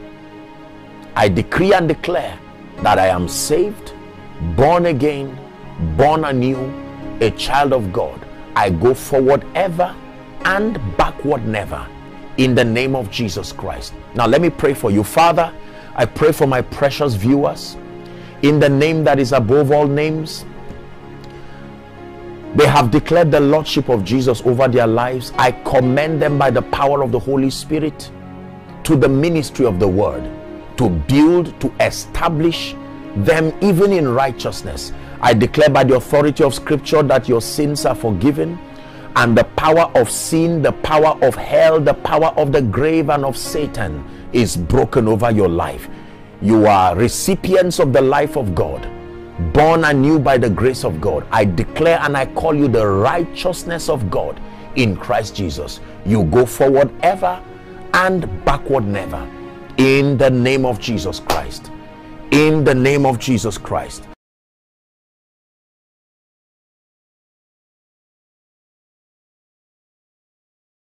We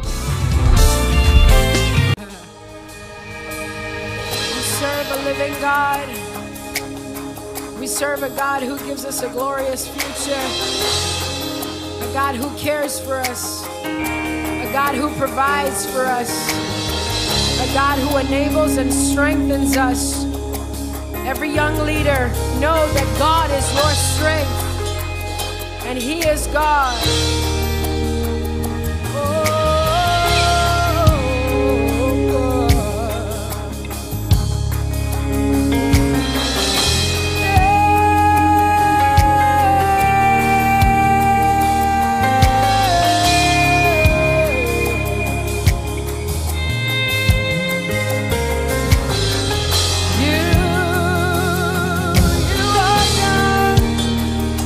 You are God.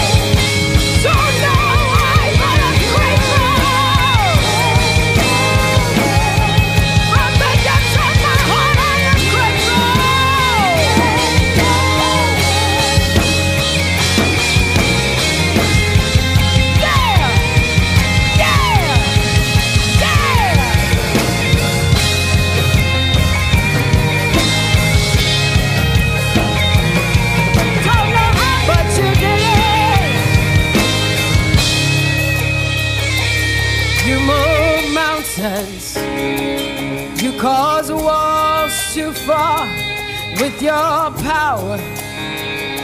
You perform miracles. There is nothing that's impossible. And we're standing here only because you made. You move mountains for me, Jesus.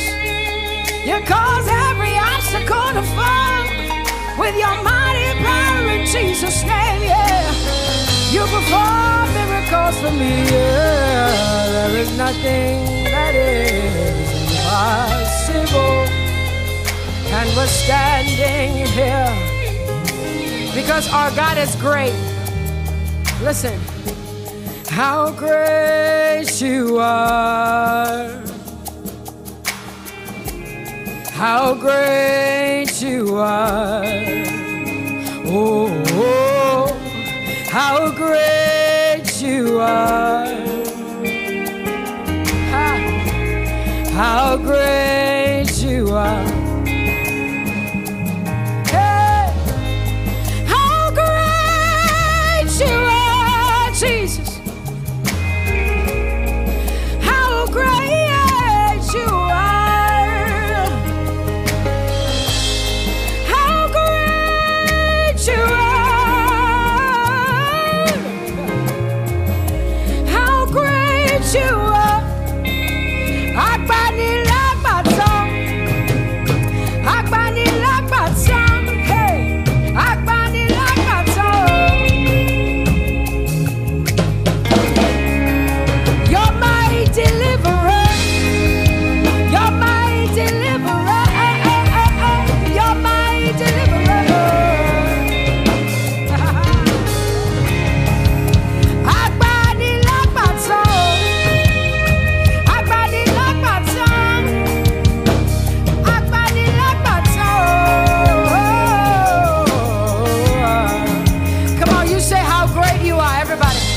How great you are. How great you are. How great you are. I want you to mean it. Come on. How great you are. You're my deliverer. You're my deliverer. You're my deliverer. You're my deliverer. Come on, say you're my deliverer. You're my deliverer. You're my deliverer. You're my deliverer. You're my deliverer. Come on, say you're my deliverer. You're my deliverer. You're my deliverer. You're my deliverer. One more time, one more time, one more time. You're my deliverer. You're my deliverer. You're my deliverer. Come on, play, play, play.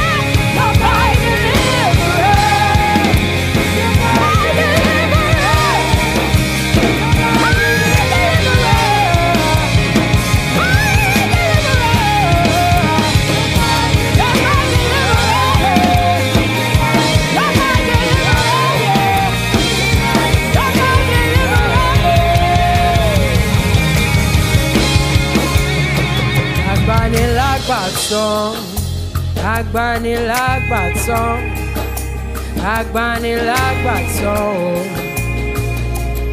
You give me a glorious future because you're Agbani Lagbata. Agbani Lagbata. Agbani Lagbata. Agbani Lagbata. Agbani Lagbata. Agbani Lagbata.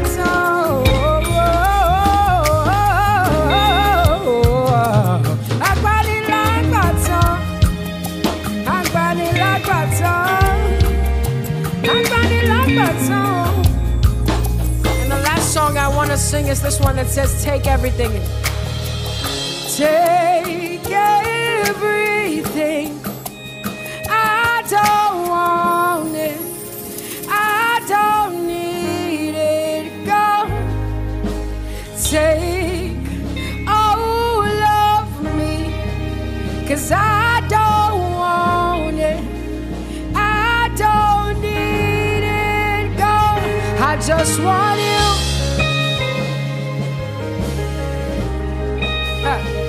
I just want you. For a glorious future. I just want you. Because without him we have nothing, not even a now. I just want you. Yeah. Say, take everything. Take everything. I don't want it. I don't need it. God, making your heart cry and say, take everything. I don't want it.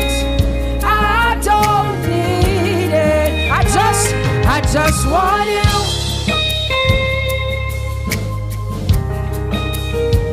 I just want you. Oh, I just want you. Hey, I just want you. Can I get you to sing it, everybody? Your voice. Come on, sing it with me. Say, take everything. Take everything. I don't want it. I don't need it. God, take everything. I don't want it. I don't need it. God, I just want you. Oh, Father God, we just want you. I just want you. I just want you.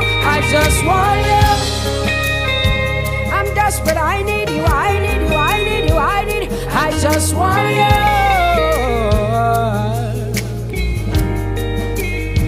We just want you.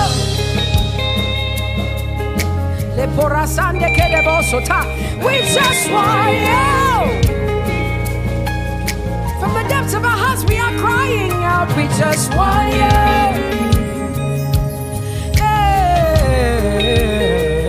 We just want you. Let's end it with the voices. Everybody say, take everything. I don't want it. I don't need it. God, take everything. I don't want it. I don't need it. God, I just want you.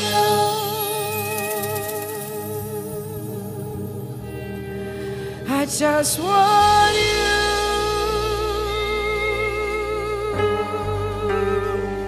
I just want you.